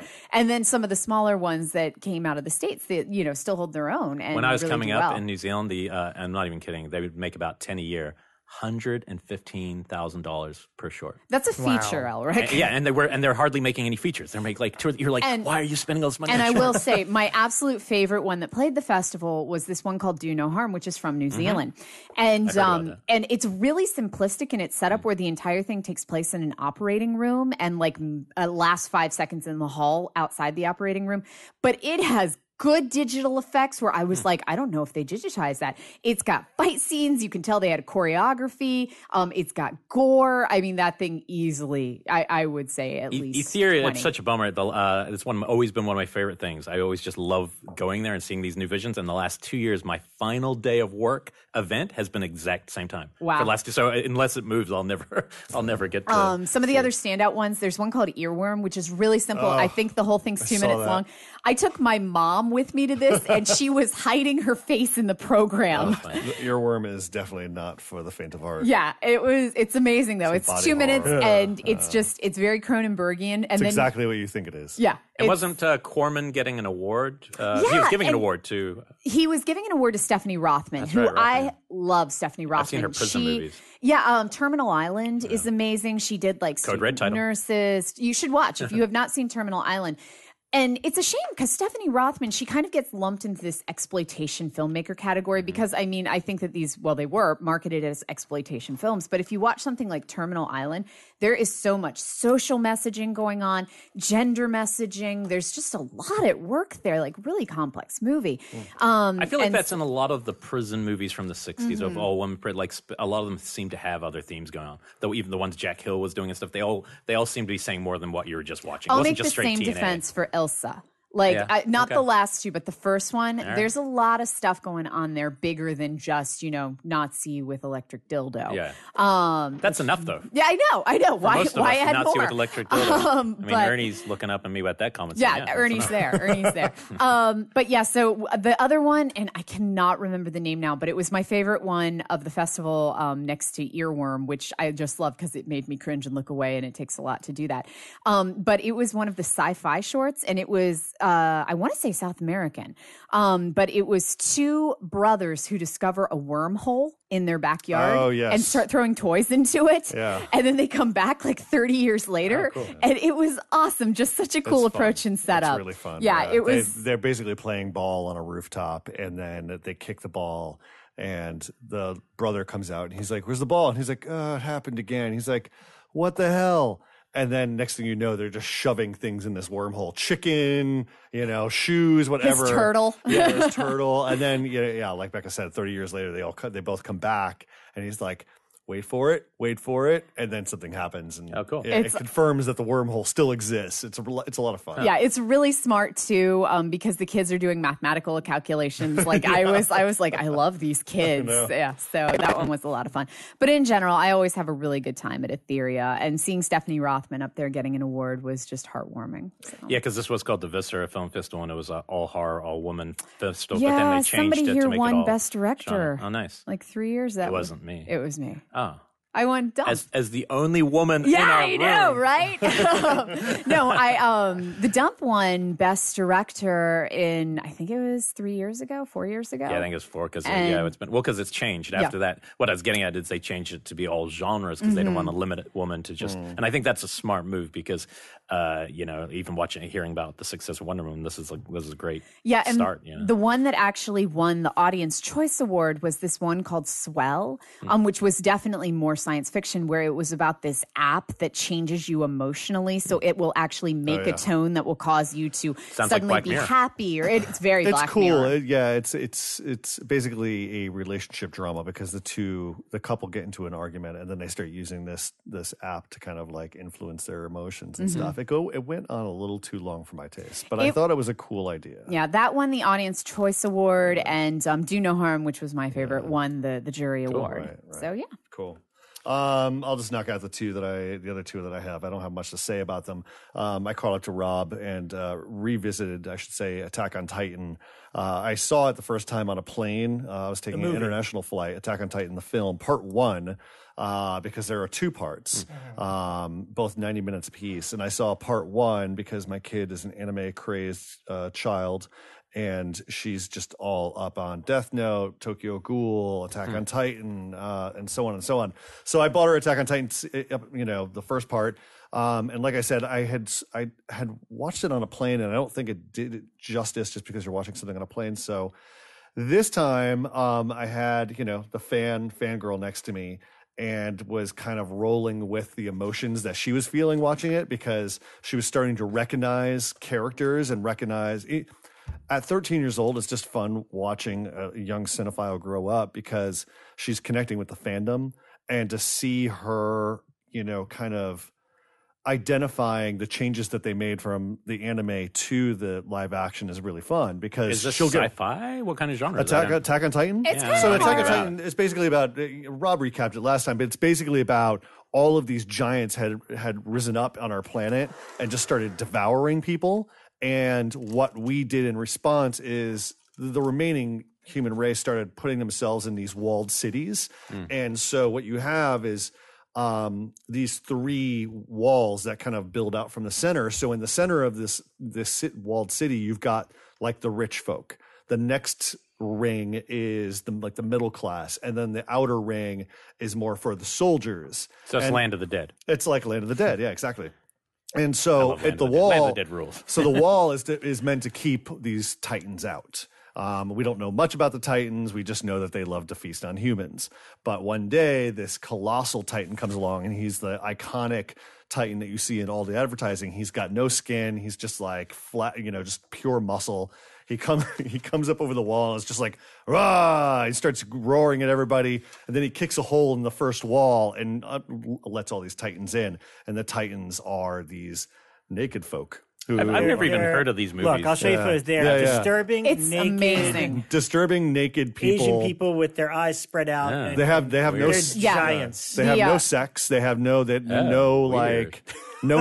I would not have ever heard of this or seen anything about it. It's pure insanity. And basically what it is, it cuts to 2 years later, and after this attack that had occurred, the human race has created these kind of Spider-Man-like mechanical devices that ride on your waist, and they shoot out these cords that plow into walls and allow you to fly through the air, so you can get up high enough to slice the back of the Titan's neck and bring them down, which is the only way to bring them down. So I don't know about the pure science of how these fucking things work. I don't even think the kid could explain it to me, but it's really, really unusual. I'm watching like just total. I will say the whole concept of it is somewhat pretty heavily based on Greek mythology. Yeah, I can see that just from the imagery. It's really, really insane, and bonkers. It's bonkers. It's fun. So we left off at part 1. There was a big cliffhanger, but as a horror fan, it's pretty terrifying to watch these giants pick people up and just eat them, and they do it in really graphic ways. There's a great moment at the beginning of the film in which all these people decide to go into a church, and these Titans just lift the roof up and they just start eating people. And one of the main characters looks down at the ground, and from underneath the entranceway to the church, it's just a fucking flow of blood just plowing out into the Has street. anyone done the BFG intercut? I want to see that movie.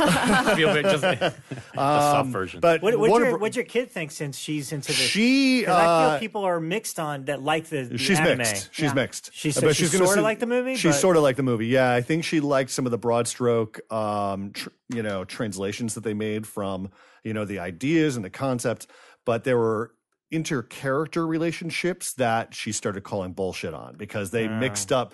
What I didn't understand until she called attention to it is later on in the film, you start to realize that there's a core group. I forgot what they call it. Sorry, kiddo.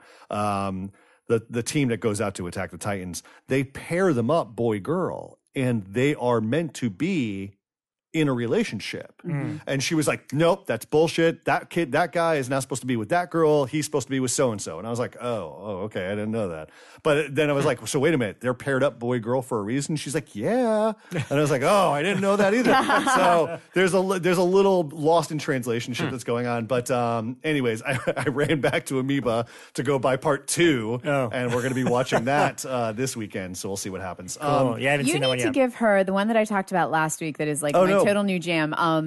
Promised Neverland is amazing. Oh, right, yeah. That's the one. It's about the group of kids who are in the orphanage, but they discover really quickly that they are actually being farmed. The orphanage is a farm, which is meat for monsters, and the whole world's controlled by monsters. Oh, that's interesting. Yeah. I'll send that to her. And then we went down to Little Tokyo 2 days ago, and there was this place called Jungle, and it's like an anime store. And I was looking for Dissolving Classroom, which is epic. And they didn't have it. I was really bummed. You can you can order it off Amazon now. Yeah, that's what I might just do. Yeah, there's a really basic English translation now. The other film that I watched, and I think my appetite for these movies is just kind of waning as I get older. I watched this film called Don't Answer the Phone, directed by Robert Hammer in 1980. I have a copy of that sitting on my desk. It's something I picked up at Texas Frightmare. Right after you left the movie last night, they played the trailer for that. Oh, did they? Like, so you had literally walked out the door and they started playing the trailer. Oh, wow. So it stars Nicholas Worth, who he's the bald fellow. You remember? He's the bald guy from Darkman. He's also the bald dude from Swamp Thing. But basically, he's the Hollywood Strangler. Like that's basically the gist of the movie. Is that he's got this kind of religious. He's got this religious fixation, and he basically goes from house to house, and he kills single women by taking a coin and a coin that's wrapped in nylon stocking, and I guess the coin presses against the throat, and the tighter he holds it, it crushes their throat. It's got a relentless vibe. It's got a relentless. It was also a trailer they showed. And basically, there are 2 story threads. The one story thread, you got the detectives chasing him down, and then you've got this doctor who is also a radio DJ. Who's kind of helping the police out in their investigation. And, there's just not much to latch on to. I can't really sell it just because it's funny to see Nicholas Worth hamming it up. Like, he's a big fucking dude, and there's these really tacky moments in which he's just kind of like talking to himself drunkenly. But in terms of the kind of pure fun value, even if you saw it with a crowd, there's not much to really get excited about. So yeah, it's super sleazy.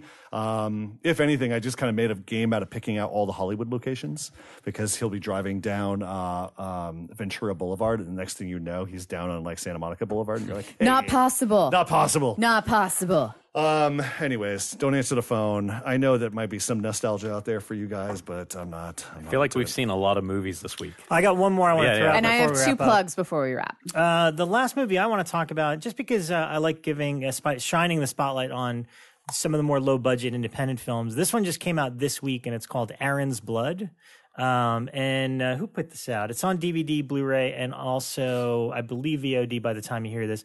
Gravitas Ventures, who does a few of these type of films. Gravitas. And, Gravitas, thank you. And it's written and directed by a guy named Tommy Stovall, who I'm not familiar with, but he's done a couple of films. One of his early ones is called Hate Crime, which I'm sure I skipped because of that title. But this one's interesting, and it's funny because it's basically a vampire movie. And what's funny is I would say, Dracula and vampirism is normally, I don't want to say my least favorite, but in terms of subgenres, it's not one that I'm as excited about in horror. However, then something like, Habit or Near Dark or Let the Right One In. Yeah. Like when one of them hits. Transfiguration. Yeah, exactly. When one hits, that's a little different, like Martin or something like that. I love them. So this is interesting that now we've had 2 this year, including one that Bekah mentioned, the Transfiguration. And now this one's called Aaron's Blood. And what I like about it is it's a pretty simple drama about a single father who's raising a kid who has hemophilia. And, basically he's got these bullies at school that kind of pick on him. And there's one day where a bully's a little too rough on him and the kid won't stop bleeding. So they have to rush him to the hospital, etc. And while he's in the hospital, he gets a blood transfusion. And after the transfusion, it's very evident that he is now a vampire. Like the blood that he got turned him into one. And what I like about it is it treats it it's treated as a drama. So it's pretty straight, because now as a father, and I'm sure I mean, I'm not a father, but I still got the emotional, behind the emotion of the story of like, well, what do you do if your kid almost died, but now he's this thing that, like, how do you deal with it? And the lead actor who plays the title character, Aaron, is James Martinez. I'm not as familiar with him, but he does a lot of TV work. So I sort of was familiar with him, and he's really good in this. I think it's worth checking out. It's only like 80 minutes long, and most of it works. The few little bits that I actually think worked against it were when they tried to go for vampire horror stuff. It's actually plays much. I almost wish it stayed in that kind of Larry Pheasant habit, like, is it or isn't it sort of thing. But no, they do actually make it clear that there is a vampire. But anytime I thought I knew where it was going, they actually had some really sharp and smart twists and turns. How did it come into your purview? Did somebody tell you about it? Honestly, it was, obviously through the website, through Blumhouse.com, we get a lot of requests to post things, and I got the trailer. And I watched it, and the trailer was like really cool. I was like, I kind of like this premise. That looks like really good. So I just watched the trailer and then decided to check out the DVD. So this one comes out this week, called Aaron's Blood. And a sad connection to an earlier thing we were just talking about, which is the end of Joe Spinell, because that's how he died. Yeah, he was hemophiliac as well. Yeah. So you're looking at me like I did it. Way to go! I didn't do it. You just took us from our cute and cuddly cat story to 10 dead on bus. Yeah, that's how we're rolling tonight. Can we talk about The Keepers again? I have 2 plugs before we break down here, guys. First, it's not a horror film, but if you have Netflix, you need to watch Mindhorn. It was, especially if you're a fan of 70s, Mindhorn. Okay. It is pretty much what Hot Fuzz was for 80s cops movies. Mindhorn, it's British comedy. A lot of the same people. Nick Frost is in it, Julian Barrett. And it is the same kind of comedic parody for 70s action films like Bionic Man and things like that. That's fun. Absolutely hilarious, not horror, but still definitely genre-oriented and great. And also, I have to plug Slashed, which I think Ryan went to see. Yes, it was something I wanted to discuss. Well, I think all 3 of us are going to see it this week. I'm going to see it next Monday. But I'll say in the meantime that Slashed, it's a musical, horror musical going on as part of the Fringe Fest in Los Angeles right now. They just added a couple more days. Oh, did they? Yeah, because it's sold out. It's sold out. So it is worth plugging a bit because, they'll probably still sell out, but they had 2 more openings. And I don't know how big the theater is because they've been selling out every show. So, but if, this is coming out Friday, so maybe we can help finish the sellout. I did the choreography for it, and it's an absolute blast. The show is fun. And I imagine there's tons of in it too. I imagine there's tons and tons of references to slashers. Oh my gosh, some are really direct from movies, and some are like winks, and then others are just kind of general tone. But it really is Sean Keller's love letter to 80s slashers. Awesome. That's great. And we'll all have seen it by next week. Yeah, so let's talk about that. And somebody watch Evil Ed because I want to talk about that too. I don't have a copy of that, but I've been always curious to watch that movie. We also just got a copy of Madman, which I've never seen before. No, Madhouse. Madhouse, thank you. Arrow. Which I've never seen before. So I just want to throw a shout out to a screening that if you're in Los Angeles, come to Cinefamily on June 23rd. Friday Night Frights and Blumhouse are teaming up again for a Jennifer's Body screening with Karu Kusama. Nice. That's gonna be awesome. Basically, it's just it's just my effort to just get the Blumhouse brand out there, do some fun screenings with a good team, and then if you guys are going to Lo-Fi Videos VHS swap buy or die at lethal amounts this Saturday, and you see me, just say hi. I was actually thinking about it because I've got some I want to trade in. Yeah. Where is that physically? I don't. It's called downtown. Downtown. Okay. Well, I will be swinging into KidCon briefly on Saturday as well, which is Jose Prendez's friend of ours started a convention for kids, all geek related, and makes a lot of sense because that's something that is part of horror cons we go to. But I don't know enough about it yet. But I might actually try to go too. We're going to try to swing by. I know during the Lo-Fi VHS swap, which I usually always go to those, I'm having my house reguttered, which is the most lame suburban thing I've ever said. So if you're at Bekah's reguttering, be sure to say hi to the Shockwaves team. Be sure to say hi to the Shockwaves team at my house reguttering, but I'm going to try to at least swing by KidCon because they've got people from Yo Gabba Gabba there. And I haven't looked up the list. Yeah, I've got to look it up. Yeah. Very cool. Excellent. Are you hiring? Do you know where to post your job to find the best candidates? With ZipRecruiter, you can post your job to 100+ job sites with just one click. Then their powerful technology efficiently matches the right people to your job better than anyone else. That's why ZipRecruiter is different. Unlike other job sites, ZipRecruiter doesn't depend on candidates finding you. it finds them. In fact, over 80% of jobs posted on ZipRecruiter get qualified candidates within 24 hours. No juggling emails or calls to your office. Simply screen, rate, and manage candidates all in one place on ZipRecruiter's easy-to-use dashboard. Find out today why ZipRecruiter has been used by all businesses of all sizes to find the most qualified job candidates with immediate results. And right now, my listeners can post jobs on ZipRecruiter for free. That's right, free. Just go to ZipRecruiter.com/shock. That's ZipRecruiter.com/shock. One more time to try it for free to go to ZipRecruiter/shock.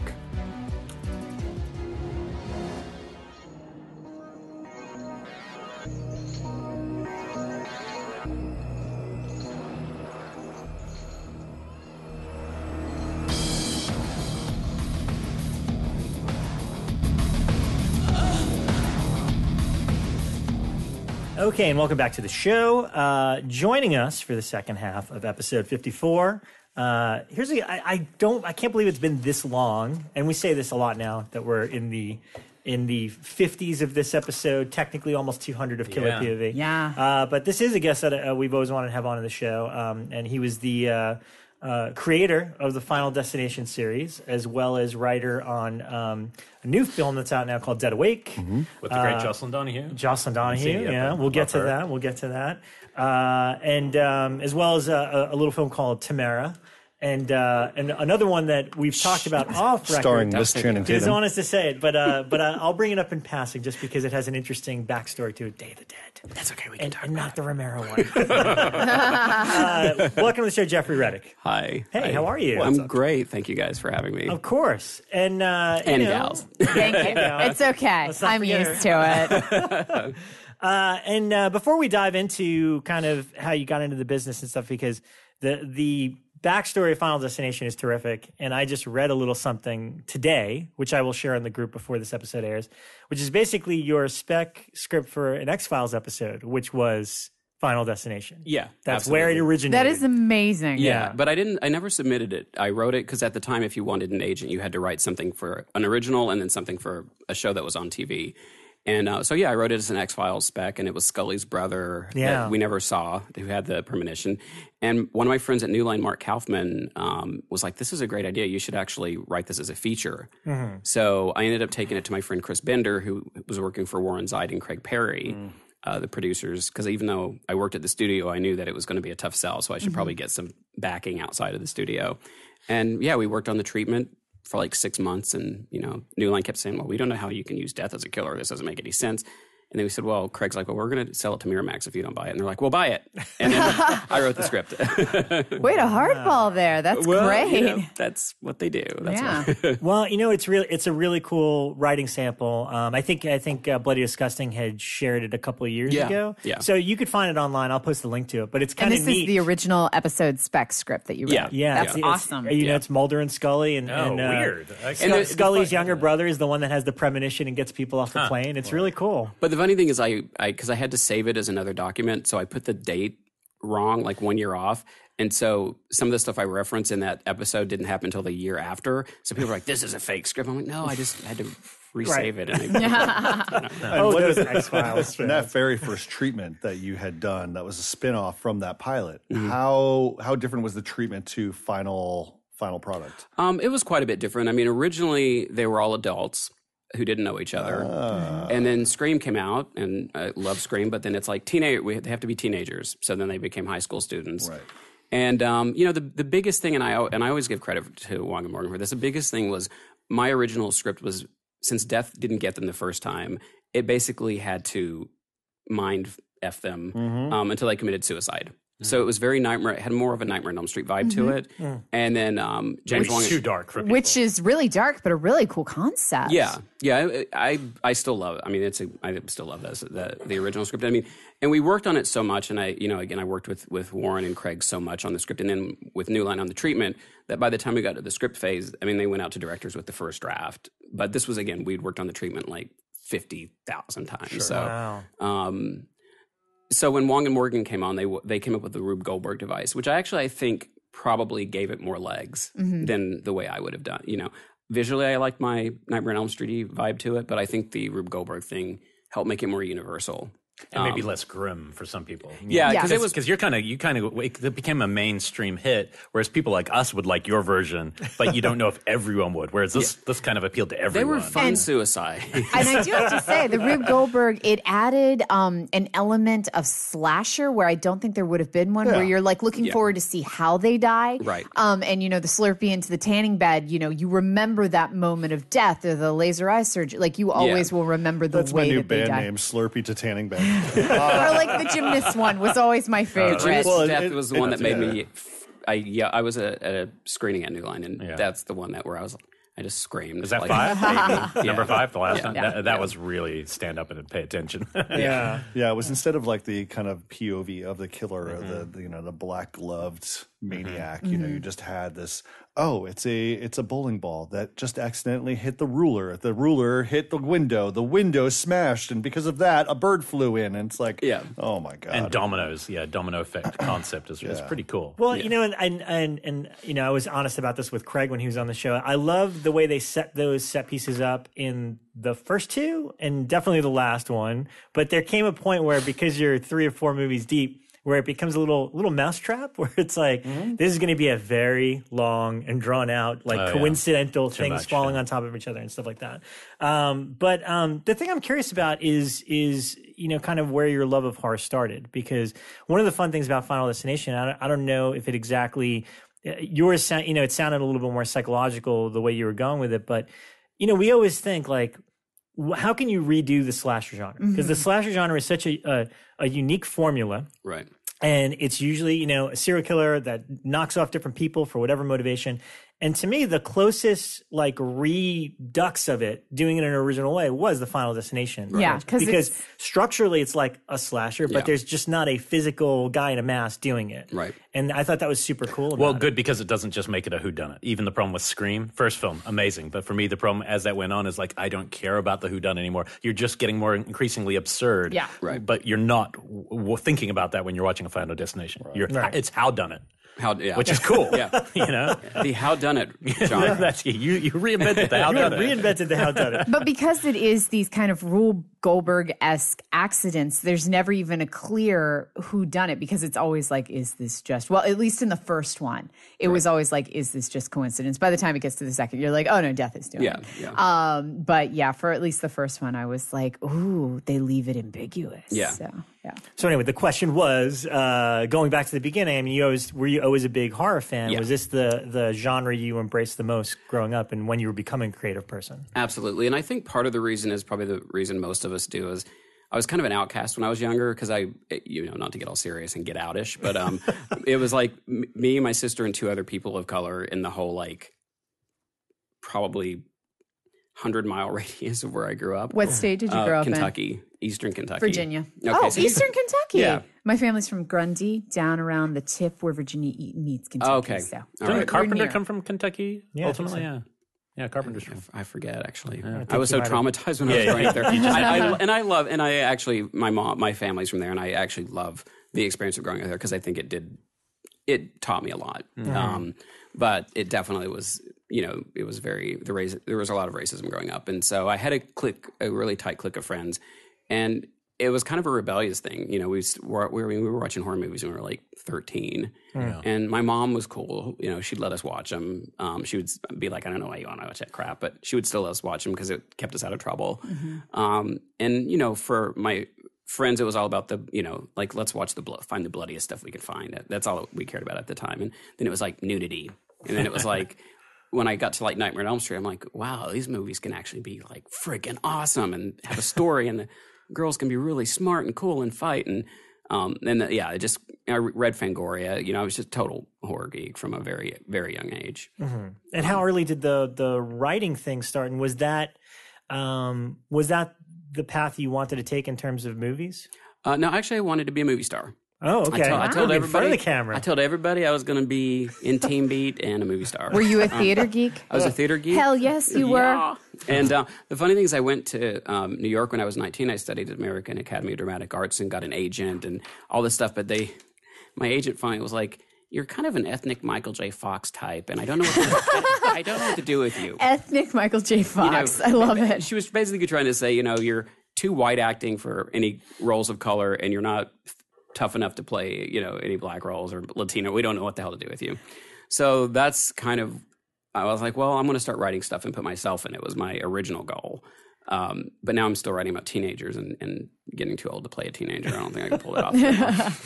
But acting was my original goal and love. But also English was my best subject in school. So they kind of merged together.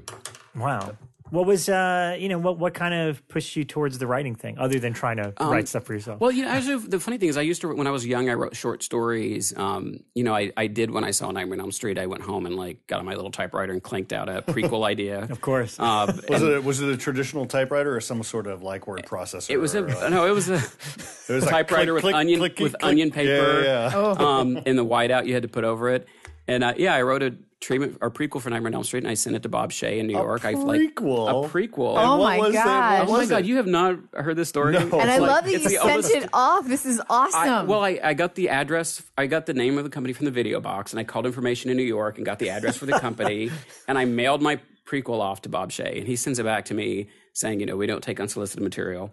So I wrote him back, and I sent it back to him, and I'm like, look, mister, I've seen 3 New Line movies, and I spent $3 on your stuff, so I think you can take 5 minutes and read my story. Wow. Did he tighten up and respond? He did. He actually wrote me back, and he's like, I appreciate your aggressive introduction.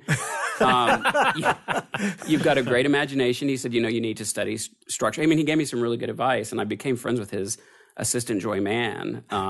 And from age 14 to 19, I would stay in touch with them, and they would send me tchotchke. I didn't know what tchotchkes were until Joy told me. You got swag. I got swag from New Line, and they would send me scripts, and I would write stuff and send it in, and they'd be like, oh yeah, the coverage was good, but it's not right for us. And when I started working there, I dug up the coverage, and it was like, this is awful. I mean, that was 15 and 16. So they were like, this kid is never going to write it. But they saved the coverage. I mean, they were obviously treating you as a real screenwriter if they're actually having someone do coverage on it. Yeah. I love. Did they know your age?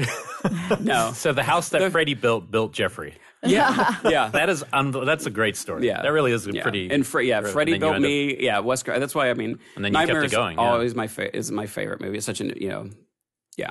Anyway, I was really sad when Wes passed away. Yeah. I had the pleasure of meeting him just once. I was too nervous. When we did the documentary House that Freddie built, and he came in to interview right after me, and I was just too I'm 35 at the time or something like that. And I'm just I can't talk to Wes Craven. I was just too starstruck. And that's how I was when I met him, where he was in Jump Cut one day and he was eating a chicken sandwich. And I literally walked over and was like, hi, I'm Bekah from Fangoria. And then as soon as I introduced myself, I was like, he thinks I'm paparazzi.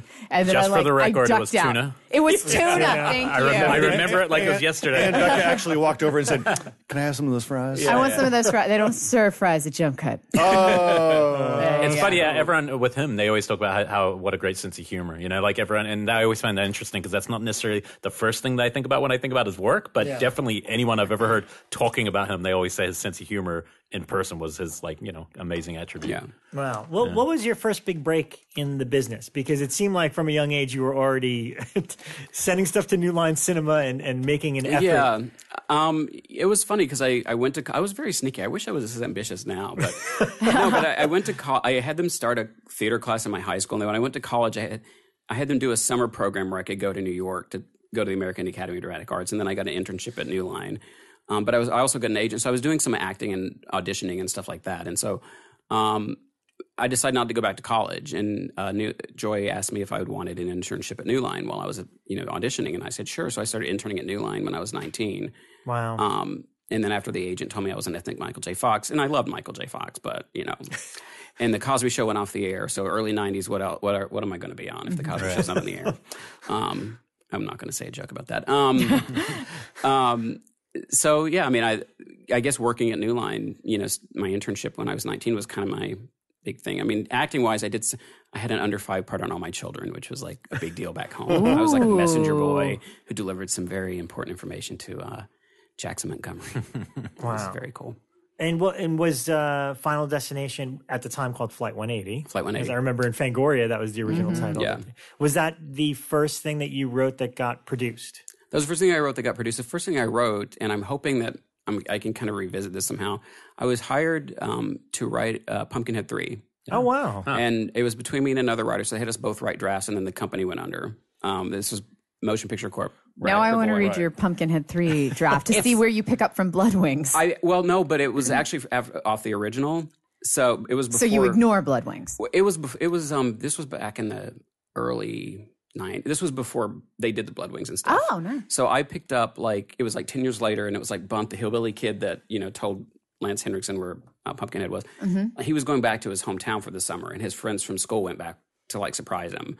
And there was an accident, and you find out that Sarah, the young girl from the original, was older now, and so Haggis was trying to turn her into the next witch. And it was. I really like it, so I know they're remaking it. So I'm gonna be hitting Peter Block up at some point.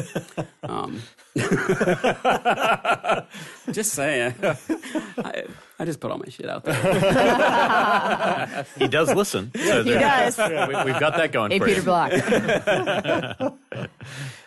So you worked on that, but then, how did your life change once, because it seemed like it was a little bit of a process to get from your original idea to the final feature. And then when it came out, it just became this huge. It was massive. Overnight. What was the overall, that Monday morning following the box office? What were the emails or the correspondences you were on? I mean, it's so weird because I worked at the studio for so long. And so it was kind of being on the inside, it was just different. I was in New York, so it was a lot different than being out in LA. So everything was really cool and it was awesome. But I wasn't out here to do the Hollywood thing. And I never even I thought I was going to do everything from New York and just stay there. So, I mean, it was really great. It was, New Line wasn't sure how the movie was going to do, so they didn't put a ton of marketing money behind it. And then it opened, I think, at number 3. But it didn't drop. Most horror films drop 50%, and this one actually started going up. Mm-hmm. And then it stayed in the top 10. I think it was in the top 10 longer than any movie that came out that month. It broke some. Entertainment Weekly did a piece on it. They were like, "Wow, this movie's got legs." So it was really cool. But I still stayed at New Line. I didn't think about moving out to LA. I'm like, "Oh, I can just do this from here." Mm. There was some behind the scenes kind of drama with the first one, which made it not as fun as it should have been. Unfortunately, because when you work at a studio. Bob Shea gave me a lot of input as far as rewrites and things go. And some of that stuff wasn't relayed to, the director. And so there was some miscommunication that just made some things weird at the time, which I regret because I'm big fans of Wong and Morgan's both. And when they first mentioned getting them, I was like, you should totally get them. They did some great episodes of the X-Files and stuff. So it's kind of a weird vibe, but it was great to see that it opened at least in the top 5. Mm-hmm. And then when it didn't drop, it was great. Mm. And then I, started thinking about, the story for the sequel immediately. And it's so funny because it's weird when you work at a studio. And I always have to say, I'm very grateful for everything. So I never, I'm not bitter about stuff, but it is funny when you work for a studio, they think of you almost as an employee that they don't think of you oh, he created a franchise for us. Mm-hmm. So I wrote an idea for the second one and they literally met every horror writer in town. And they finally came back to me and they're like, okay, we're going to take your story. Wow. But, so it was really cool. And then after I sold the second one, I decided to leave, New Line and kind of start doing the writing thing full time. Mm-hmm. And then 9/11 happened. And so then I decided to finally move out to LA. So it was an interesting, just, in retrospect, I should have probably moved out here right after the first one and kind of taken advantage of all the hoopla about it. But, I'm very happy with the second film as well. And that's a really good film. Yeah, I got to admit, because the first one did great. I remember me and my friends all had a great time when it initially came out. But then I think a year and a half later, I went to a Fangoria Weekend of Horrors in New York City, mm-hmm. and they handed us out little lighters of the truck. That was their promo thing. And pretty much the whole audience is like, oh, they're making another one. Why? That was the general consensus. But then the cast came out and they showed us the highway sequence and one of the kills. And I mean, it could not have given a 180 to that audience. Everybody was just so pumped after that. And I thought it was a really smart way to tie the threads of the first one up. It wasn't just another thing. And that's, it's part of the thing. 3 and 4 are fine, but I love that 2 and 5 tie directly into the first one. Those are the horror sequels I love. Well, that's what I had fun doing. It's because I got to do because I wanted to set up where you thought that Oh, crap. Her name was Kimberly in my treatment. Oh, Kimberly. No, it is Kimberly. In the original movie, her name was Kimberly, but we used the name in the sequel. You thought Kimberly and her friends were going to be the leads. And so, I kind of set that up, and then I killed off all of her friends. And then you bring in the other people, and then you bring back Ali Larder from the first one. And then so it was fun to, do a sequel that kind of turned some of the expectations on its head, but also took the mythology a step further, and you realized that they were all connected to the people's fate in the first film. So... I actually really love the second one's actually my favorite. Me too. I love too. I love in the log truck thing. Originally it was going to be a hotel fire, and Craig kept saying, "Dude, we got to come up with something better than a hotel fire." And I was home in Kentucky, and I got behind a log truck, and I just moved over because I always do, and I just pulled off the road. I called Craig. I'm like, "What about a friggin'?" I almost said "effing." You can. You can. Okay. Well, it's not clear here. Yeah. Almost said, "What about a fucking log truck?" It's like, that's great. And now it's a meme. Yeah, going through famous meme. No, and it's totally true. Even now, if I get behind it, it doesn't even have to be logs, but if somebody's hauling coal, or because I see that in Virginia, or if somebody's hauling just rebar or something like that, I immediately picture it coming off of the truck in front of me towards me. Yeah. Bekah, and it's only from that movie. Right now, I'm imagining you falling face first into your microphone, and then your glasses rebounding onto my face, and then I'm just like, it's all You're going to playing splatter, out. and somehow these shards of my glasses are literally going to take your head off. I'm going to fall off my chair. Yeah. I'm going to knock into Jeffrey. Jeffrey's going to roll under. Well, my favorite bit from that highway sequence is when somebody's got, I guess, a bottle or something, and it drops behind the brake, and they go, close to the brake, whatever. So when we were leaving Fangoria, I was with my friend Jay, and they just did that preview, and we're like, wow, that was pretty great. We're in the car, and he dropped his Snapple bottle, and we were both quiet for a second. He's like, I'm just going to pick that up. Yes, please. When I saw it, the funny thing out of that entire sequence is you have a motorcyclist, Oh, man. And the funny thing is everybody played it out beat by beat. They're all like, the motorcyclist goes through whatever he goes through. Everybody's like, yeah, that's what you get, fucker. You don't ride a motorcycle. And I was like, oh, wow. No love for the motorcyclist at all. Well, let me ask you, because obviously that became a series of films. Yeah. How involved were you post the first one? You got to write the second one. Story for the second one, and Craig Perry, the producer, who I friggin' adore, is one of Who was on Killer POV. Mm-hmm. Yeah. One of our most dedicated listeners. Yeah. If he's a dedicated listener, then I have to say nicer things about him. No, but he really is. He's creatively, he's one of the smartest producers I've ever dealt with, and he's just very respectful and a horror fan. So I mean, we've obviously talked about all the sequels and stuff like that, and I knew about 5. I knew what was going to happen with 5, and so we stay in touch. But so the second one was the last one that I had super input into. Do you feel, is it because it's you gave birth to something? Do you feel like it's your baby though, even when it's 3 and 4 and you're not involved, and then you're watching them on a screen in a theater? Are you feeling the decisions being made a little bit? Is it hard to see the idea keep changing? Or no, fun? I mean, I think that was probably the best part of working at a studio, is I learned early on that decisions weren't often based on creative stuff, but business stuff. So I learned to separate pretty early on. I think, there's a way to write creatively and be business savvy as well. But I'm not super precious about stuff. If it makes it better, I think that part of that's having a theater background, and it's the whole ensemble, and the crew's just as important as the cast, and so as long as things get better, I'm fine with it. Well, I feel like every good franchise has a face. Wes Craven, Nightmare on Elm Street, Sean Cunningham, Friday the 13th. James Wan and Lee Whannell for Saw. Yep. And I feel like you even though you kind of stepped away after part 2, when you look at the franchise as a whole, it all comes back to you. So, I think neat. You were. Yeah, no, it's cool like that. I mean, I always say that just even as a horror fan, if nothing else would ever get made, I'm happy that something that I started did make an impact on the genre. Yeah. And I'm just because I'm a fan, so I'm like, I can't ever. I mean, I could complain. I think we've argued this before, but I mean, I think we talk about the different franchises, but if you look at numbers like 1 to 5, it's definitely one of the strongest and most consistent. Even the weak spots, the story idea is so consistent among the films. It's definitely one of the franchises that holds up the best over all its films. I think we've talked about this before, maybe when Craig was on, because it's so hard to do that. Usually things get so ridiculous and they can never bring it back. And it has one. Yeah, it does. One, does, just like the quality control, and even Craig, Craig will admit it, the quality control dipped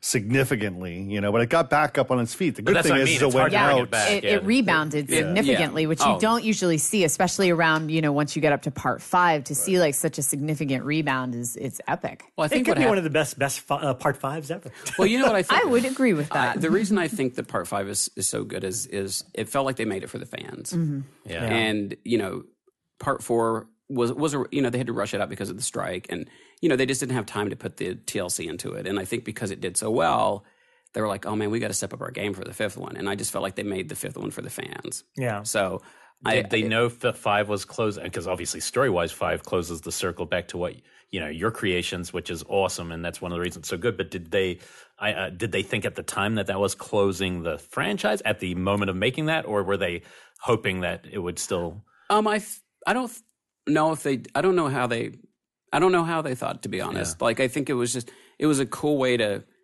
bring everything full circle. Yeah. But the movie still did really well, so they can always do another one. But it's just interesting about where to take it, because you don't necessarily, since you've kind of brought everything full circle, you don't want to just make the same movie again. Mm-hmm. Yeah. But then also you don't want it to go too far away from the DNA Final Destination. So, but if they don't make any more, I think 5 was such a great way to go out. Like, it's like, all right, cool. Did you have in those years in between, after leaving with 2, did you have many pitch book ideas of things you would have kills or ideas you would have done had you were still in that world? Because I'd love to know. Yeah, no, you know what? Sometimes I would just walk around and see things and be like, oh, that would be fun, or that would be fun. But I kind of wanted to figure out some other stuff to do. Mm-hmm. So I was always like, I'd love to do another Final Destination, but kind of if we kind of rebooted it and went in a little bit of a different direction. Because again, I just feel like it did such a great job at what it was. And again, I think it went out on such a high note. Well, that was the thing. I think the beauty of the Final Destination franchise was to somehow interconnect. And making it all come together in some weird, warped way. Like, when Type 2 came out, I was like, oh, God, it's just a rehash. It's going to be a rehash. It's just Death After New People. And then it was like, oh, tying it into the first movie, and then the third and the fourth. And it's like, I think that was very smartly done. And a little bit of ahead of its time, because I think Saw felt the same way. Mm-hmm. Saw, they just kind of started building it and building the mythologies that went along. But it also gets more complex in that regard. Like, that was one of the things that killed me with Saw, is by the time it was getting to the later ones, Final Destination wasn't a dissertation on the housing crisis or the medical care system that Saw had. Yeah, Jeffrey, what does Final Destination say about America? It just says we're all connected. And what would it say today? It still says we're all connected. Okay. You can't cheat death. Okay, I'm bringing this up for a very specific reason. This will be painless, don't worry. Oh, I trust me. You can bring anything up. Well, the reason I want to bring this up is because it's an interesting insight into how the business works, and especially when you're tackling a known property. But you wrote the 2008 remake of Day of the Dead. Yes. Which is my favorite George Romero movie. And it's directed by Steve Miner, who obviously we've been talking to him a lot because of House and Lake Placid and all that stuff.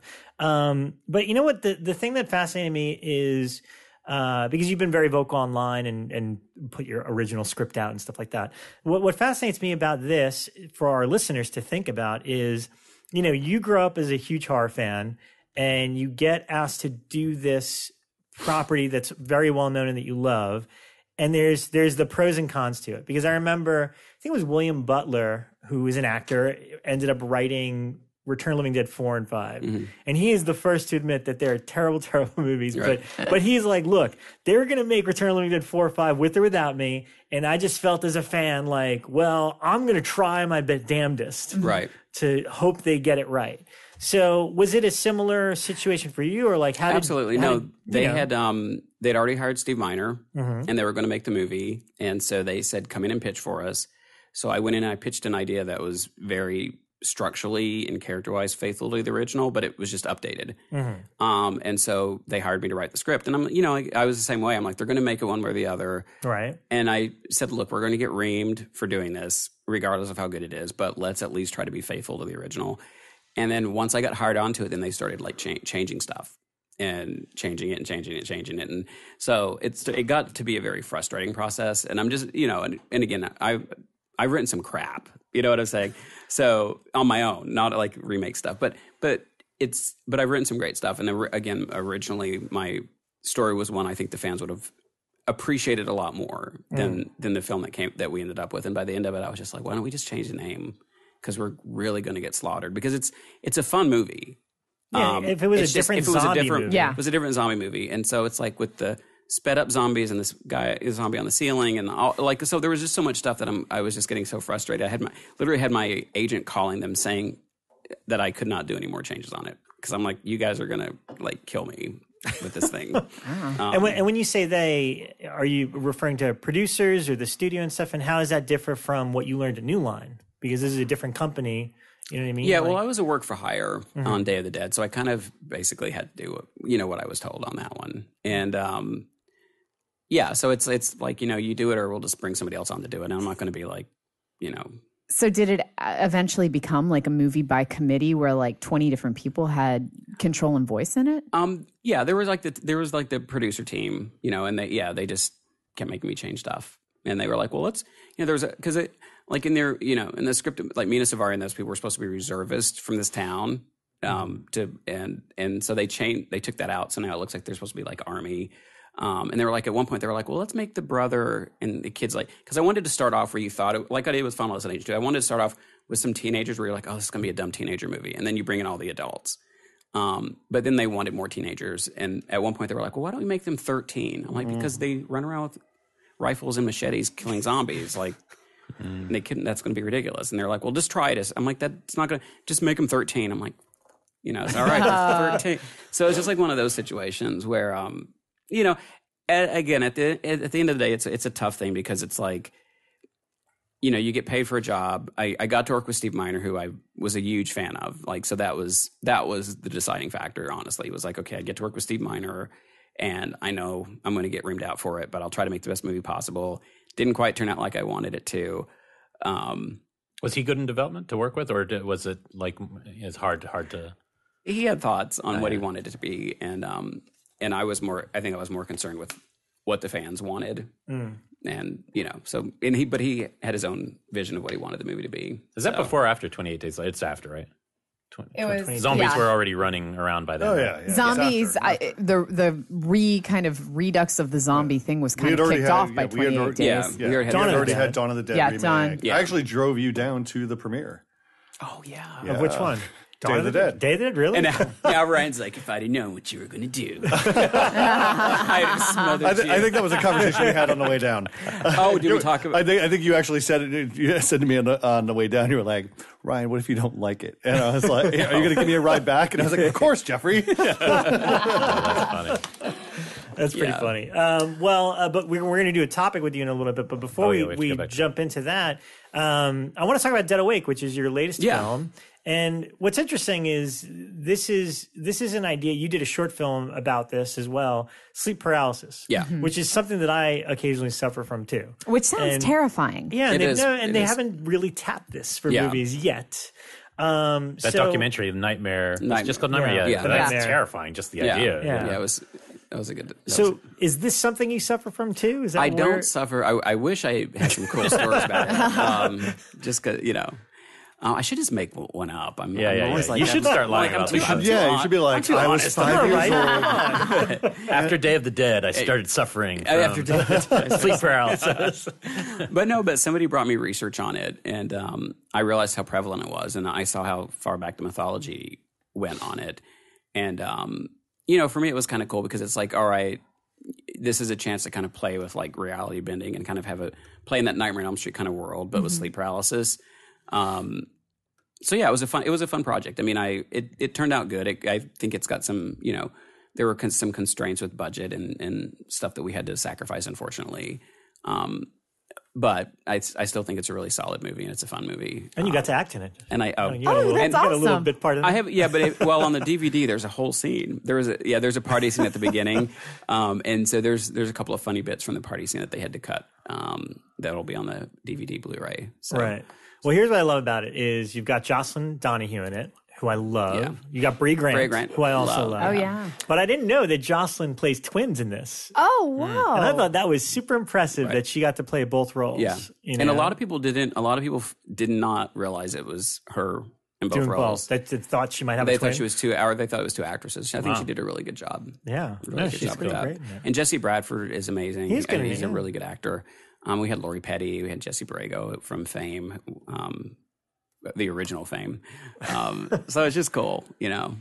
We had a very cool cast, And that's on VOD now, right? Yeah. I just Okay, rented that's- it myself. I haven't seen Yeah, it. yeah, that's out there. And was there any thought of you potentially directing it as well, or not Dead Awake. I am right now. I've got kind of three things I'm circling. One is a Good Samaritan feature based on which my is a short, that you did. and Is that short available online for people to see? yeah. Oh, It's- okay, Just good. Google Good Samaritan Jeffrey Reddick, Yeah.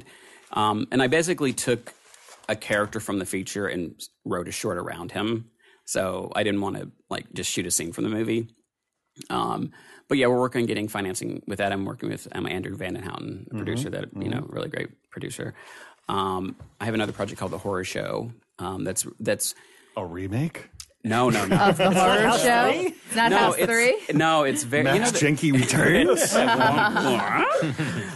But the thing I love about The Horror Show is I think it's probably the purest Jeffrey Reddick product you'll see, because it's about a director who can manipulate reality through film, and so he brings these people's nightmares to life in this town. So it's very Nightmare on Elm Street meets Stephen King, and people have offered to buy it for a decade, but they wanted me to make them all teenagers. And right now it's we have 3 teenagers, but then we have an elderly couple, and then we have a single mother who's in her 30s. And that's what I wanted, is that Stephen King vibe of seeing these different segments of this community and what their individual nightmares and fears were. And so I just refused to turn them into make them teenagers. And so we're working on that right now. We've got Monique attached, which just cracks me up, because I want a cast that you don't think horror when we get them. So we're putting that together right now. And then I have another project that I'm working on with this Indian distributor, this company that actually distributed Dead Awake in India. I went down there for some press on that and for the first horror festival, and met a really awesome producer who's interested in doing one of my films. So those are the 3. I've got 3. So 3 things I'm going to hopefully end up directing. Okay. Yeah, I didn't know if that was a natural evolution or something you wanted to do, was delve into directing now. Yeah, it is because when you write stuff, you obviously visualize it in your head, and I think after a certain point you do get to a point where you're you want your vision, so that way if it succeeds or fails, it's all on you. Yeah. You know what I'm saying? Not that you ever blame anybody for anything, but if you just want to feel all right, this is me up there on screen, and if people like it, they like it. If they don't, they don't. And yeah, I can't hide behind a producer or a director or an actor or an actress or some imaginary person that I blame. I can't let you leave the room without, because Bekah was already talking about it off air, but Off because air. it meant a lot to me. And I just a couple years ago, I discovered that movie Soul Survivor from '83, which is Tom Eberhardt, who made Night of the Comet. And it's a movie I instantly kind of fell in love with, mostly because it was after It Follows. And it has this heavy It Follows vibe, but it also has a little bit of Final Destination set up, things going to kill you. And so I always just said, even if there's not much of an answer here, I wanted to ask if you had even seen it or remembered it or knew of this film. Oh no, actually, I did see it, and it's funny because because people, some people were like, oh, he just ripped off Soul Survivor, and some people were like, oh, he ripped off some Twilight Zone. I haven't seen the Twilight Zone episode. They're 22 or something.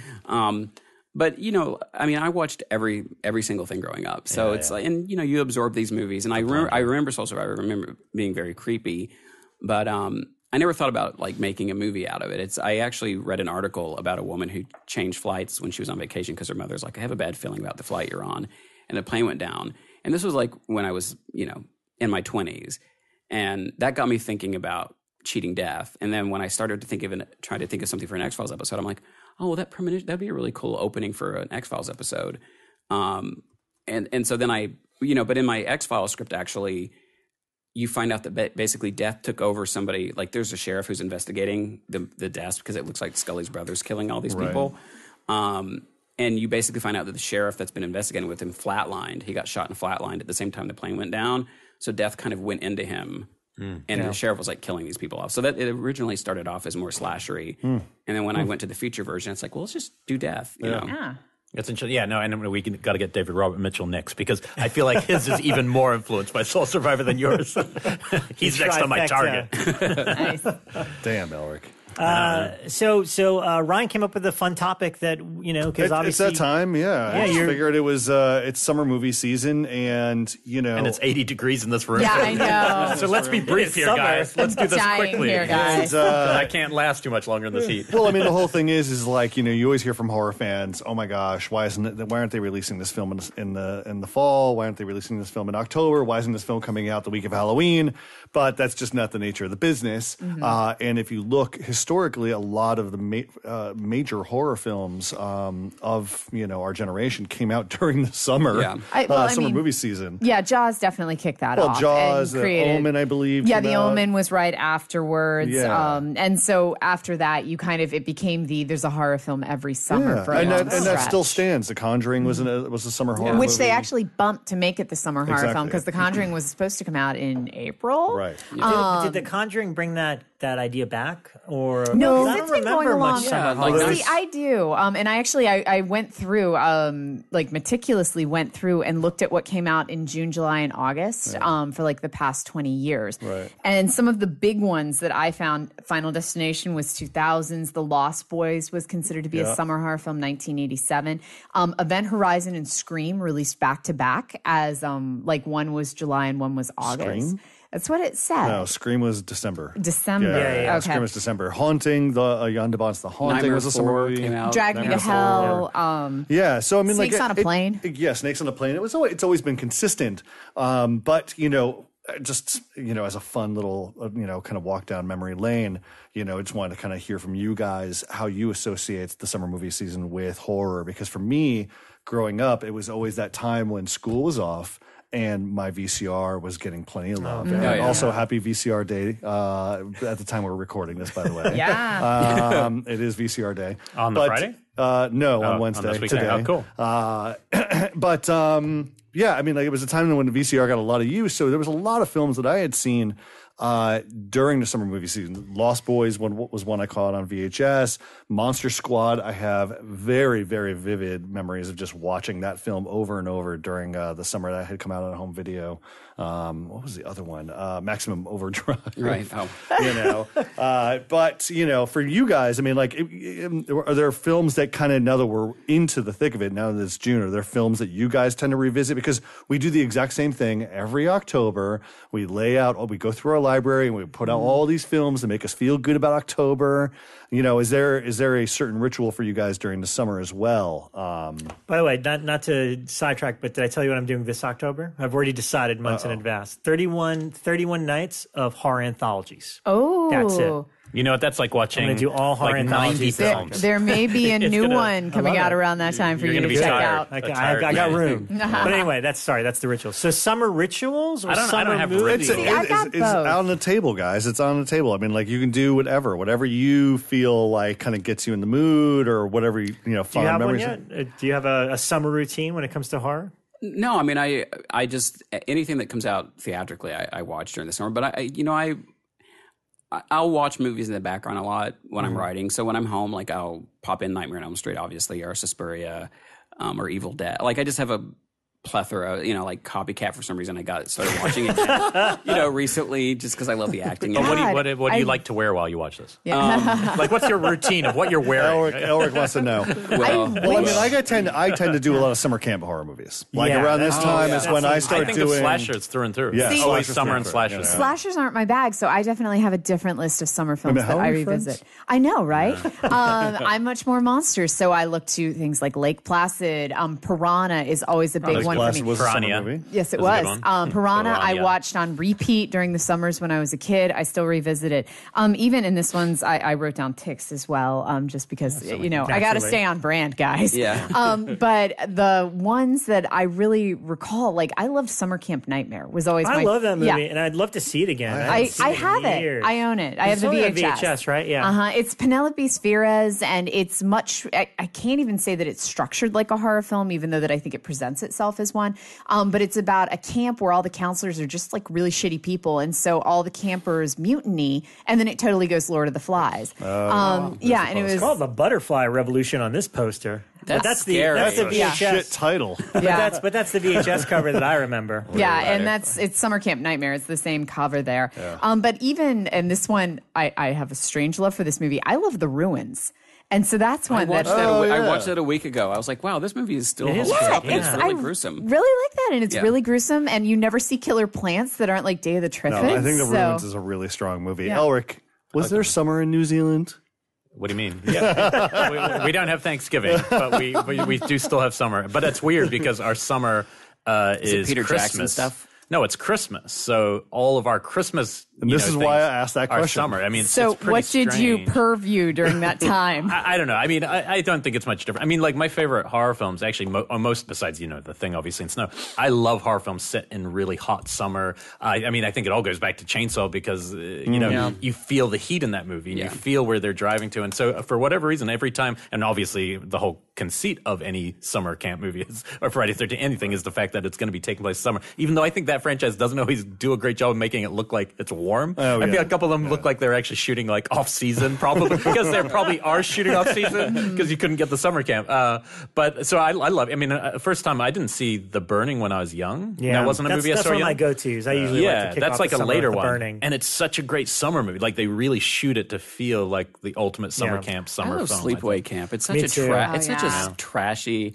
Like it's almost. I mean, I hate to say this because it's almost like some pervert directed that movie. Watch it because the kids are all like, Jonathan Tierson. I know them both, but he's got the little tight shorts. They've all got their tight shorts on, and that they're all sexual, and they're obviously underage actors. And they're all like sexual. And that cook is like, oh, look at that chicken, and it's just like it's there's so much uncomfortable stuff in that movie. Look at those. Oh, the baldies. Look bald. Yeah, it's like man.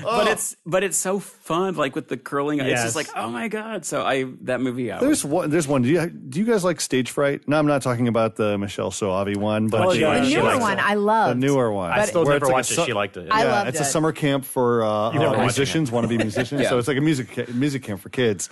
But it's very much in the vein of like a sleepaway camp where it's just all these kids go to this music camp. And did you do theater camp? You'll totally get it. If you did theater camp. We didn't have theater camp. I was like, I'm hillbilly. Okay. Yeah. But there's basically a killer running around, and all the kids are usually singing all these songs, but the killer sings only heavy metal. So it's very, very funny. Meatloaf plays the main counselor, the owner of the camp, but you should check it out. It's fun. Does some really cool stuff. Yeah. I have vivid memories of my first summer that I was at Fangoria. I started at Fangoria the prior December, but the summer of 2005 was when House of Wax and Descent came out. And so I really vividly remember going to press screenings of those and it being really hot outside. But speaking of films where you feel the heat, it's my second mention of The Sadist this episode. You're right. Where that is one of the films where like it just feels hot and sweaty.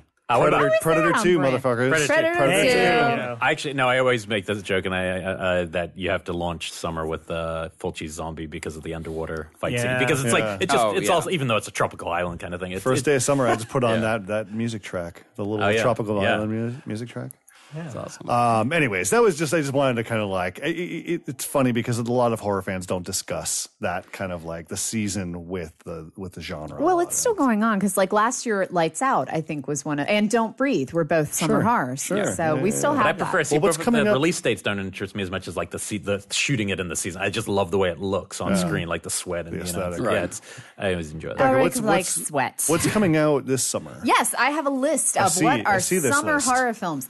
So we've mentioned it on the show already, but I'm really excited about it. 47 Meters Down is coming out June 16th. Yeah. On June 23rd, Elric and I have already geeked out over this one because I think we both were huge fans of the original, The Beguiled. Which I can't say if it's going to be a horror film, but the original, it doesn't. It's got tones. It'll be tense. Yeah, it'll be psychosexual. Sure. And Sofia Coppola is already winning awards for this. Yeah. So I'm psyched to see how this one plays out. Amityville?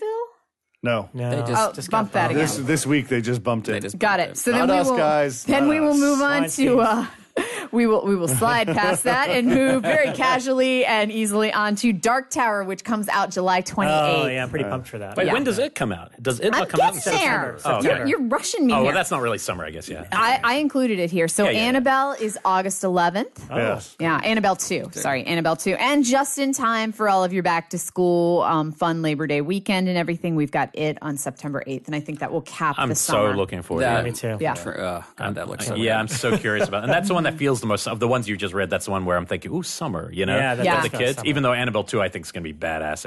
I bet he's going to knock that out of the park. Yeah, I hope so. I hope so. Yeah. Cool. All Very right. cool. Wow, summer. I'll throw out Madman. Basically, anything that takes place at anything that opens with a campfire. Tale. An is actual usually tale, a great summer a horror movie. So yeah. Madman. Yeah, the burning. Is that Vinegar Syndrome? Which one, Madman? Madman? Oh God, I have to double check. I thought it was did Code Red do one? No, I'm Somebody pretty sure. did, I'm pretty sure it's Vinegar. I think it was like the big one they kind of launched with, but I feel like not enough people have seen that movie. I think that's one that people, if they haven't Mad seen Men? that, Madman. I feel like that's a. It's on either Amazon or Shudder or It is Netflix on one now. of So them. I gotta watch that because I You're right. It's Vinegar Syndrome, and Yeah. I think Arrow did a release in the UK. Yeah, I'm sure Okay. they did. And it could be Shudder or Amazon Prime. I know it's on one of the digital services. What about like Final Tear and Humongous? Oh, yeah. I'm dating Oh myself. my gosh, No, no. Humongous is so freaking just crazy. That Yeah. I remember seeing that Just trailer. before dawn. yeah. Yeah. It's a good Yeah. one. Eden Lake was kind of cool. Like it's pretty intense, but it's the British film. Eden Lake, Yeah. man. What's the other slasher that Brian Collins loves a lot? Final Exam.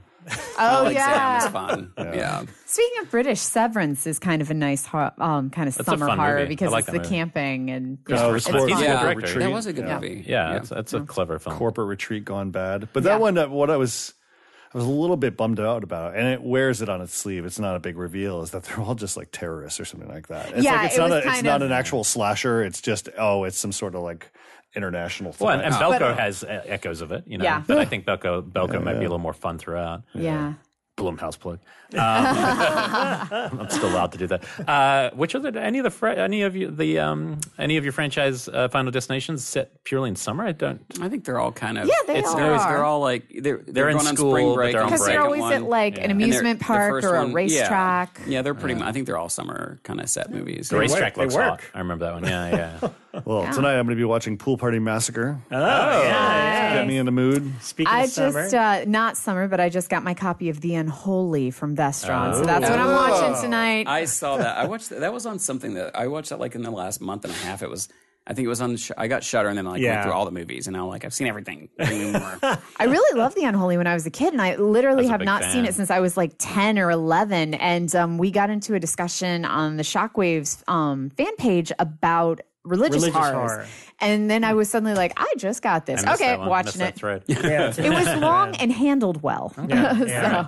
And if you don't know about it, plug that. It's good. We don't plug that in ever. Yeah, the but- Shockwaves Movie Club, which That's is on it. Facebook, and it's a group that was started by our listeners. Ryan Larson, Dick Winchester, and BJ Colangelo are the ones that kind of like moderate it. and But- it's taken on a life of its own. So it's Yeah. not just dedicated to the show. Obviously, it's just a hardcore, but it's a well, pretty it's, polite. it's at the point where now people are Yeah. like, hey, by the way, this is based on a show. Yeah, people keep forgetting. Like there was one post where I was mentioning, somebody was like, yeah, I Becca mentioned this, and somebody wrote underneath, who's Bekah? And I was like, oh. and we asked It's that. fine. Yeah, we're just Which is glad fine. to be We- there chatting. We encourage and it. shut the Just, fuck up, Kane. Occasionally, pimp our show This too. is almost a good Great. loop to Stepfather where she goes, which Becca am I here? Who am I here? Who am I here? Mistress Bekah. Mistress Becca. But they also have a book page that I've been getting really into because I've been reading more now that Strummer is actually like sleeping through the night. I'm like, I'm going to read now.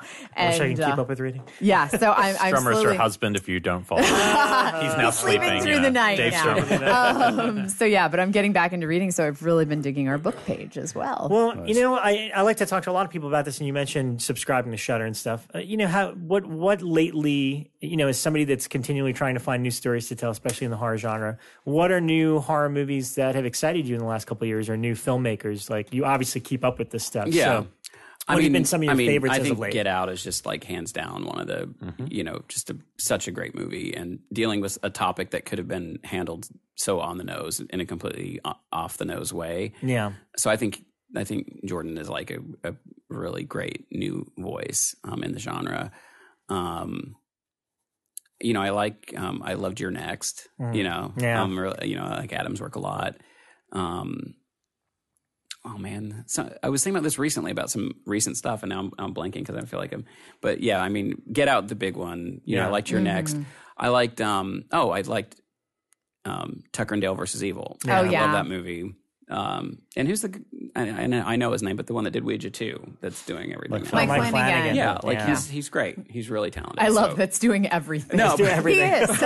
He is. Like every week, I'm like, oh, Mike's doing that too. Wow. No, Hush. I'm not good with names when I put on the spot, but yeah, I think I think he's a really good filmmaker. There's Cool. a lot of good stuff out Is there. there a subgenre you would like to tackle that you haven't yet? I'm doing my first slasher film, which I'm really excited about. And it's actually, the thing that really excites me about it is the cast is like 85-90% African American Latino. So it just is like a Friday the 13th or Scream, where the main characters just happen to be, ethnic characters. And that's been such a fight to do. Like, I've tried to even just get like one African American lead in a movie since Final Destination 2, and it's like, no, we can't do it. Wow. So I'm glad that is starting to change now. So I'm excited to do my first slasher film because there's some really fun kills in there, and we'll see if my Reaper character ends up becoming a Halloween costume or not. Nice. Cool. Very cool. Jeffrey, thanks so much for coming in and giving us your time. Thanks, of buddy. course. Really appreciate it. And you guys listening at home, celebrate, watch one of his movies, A Final Destination. Sweet. Yep. See ya. Thank you. Thank you guys.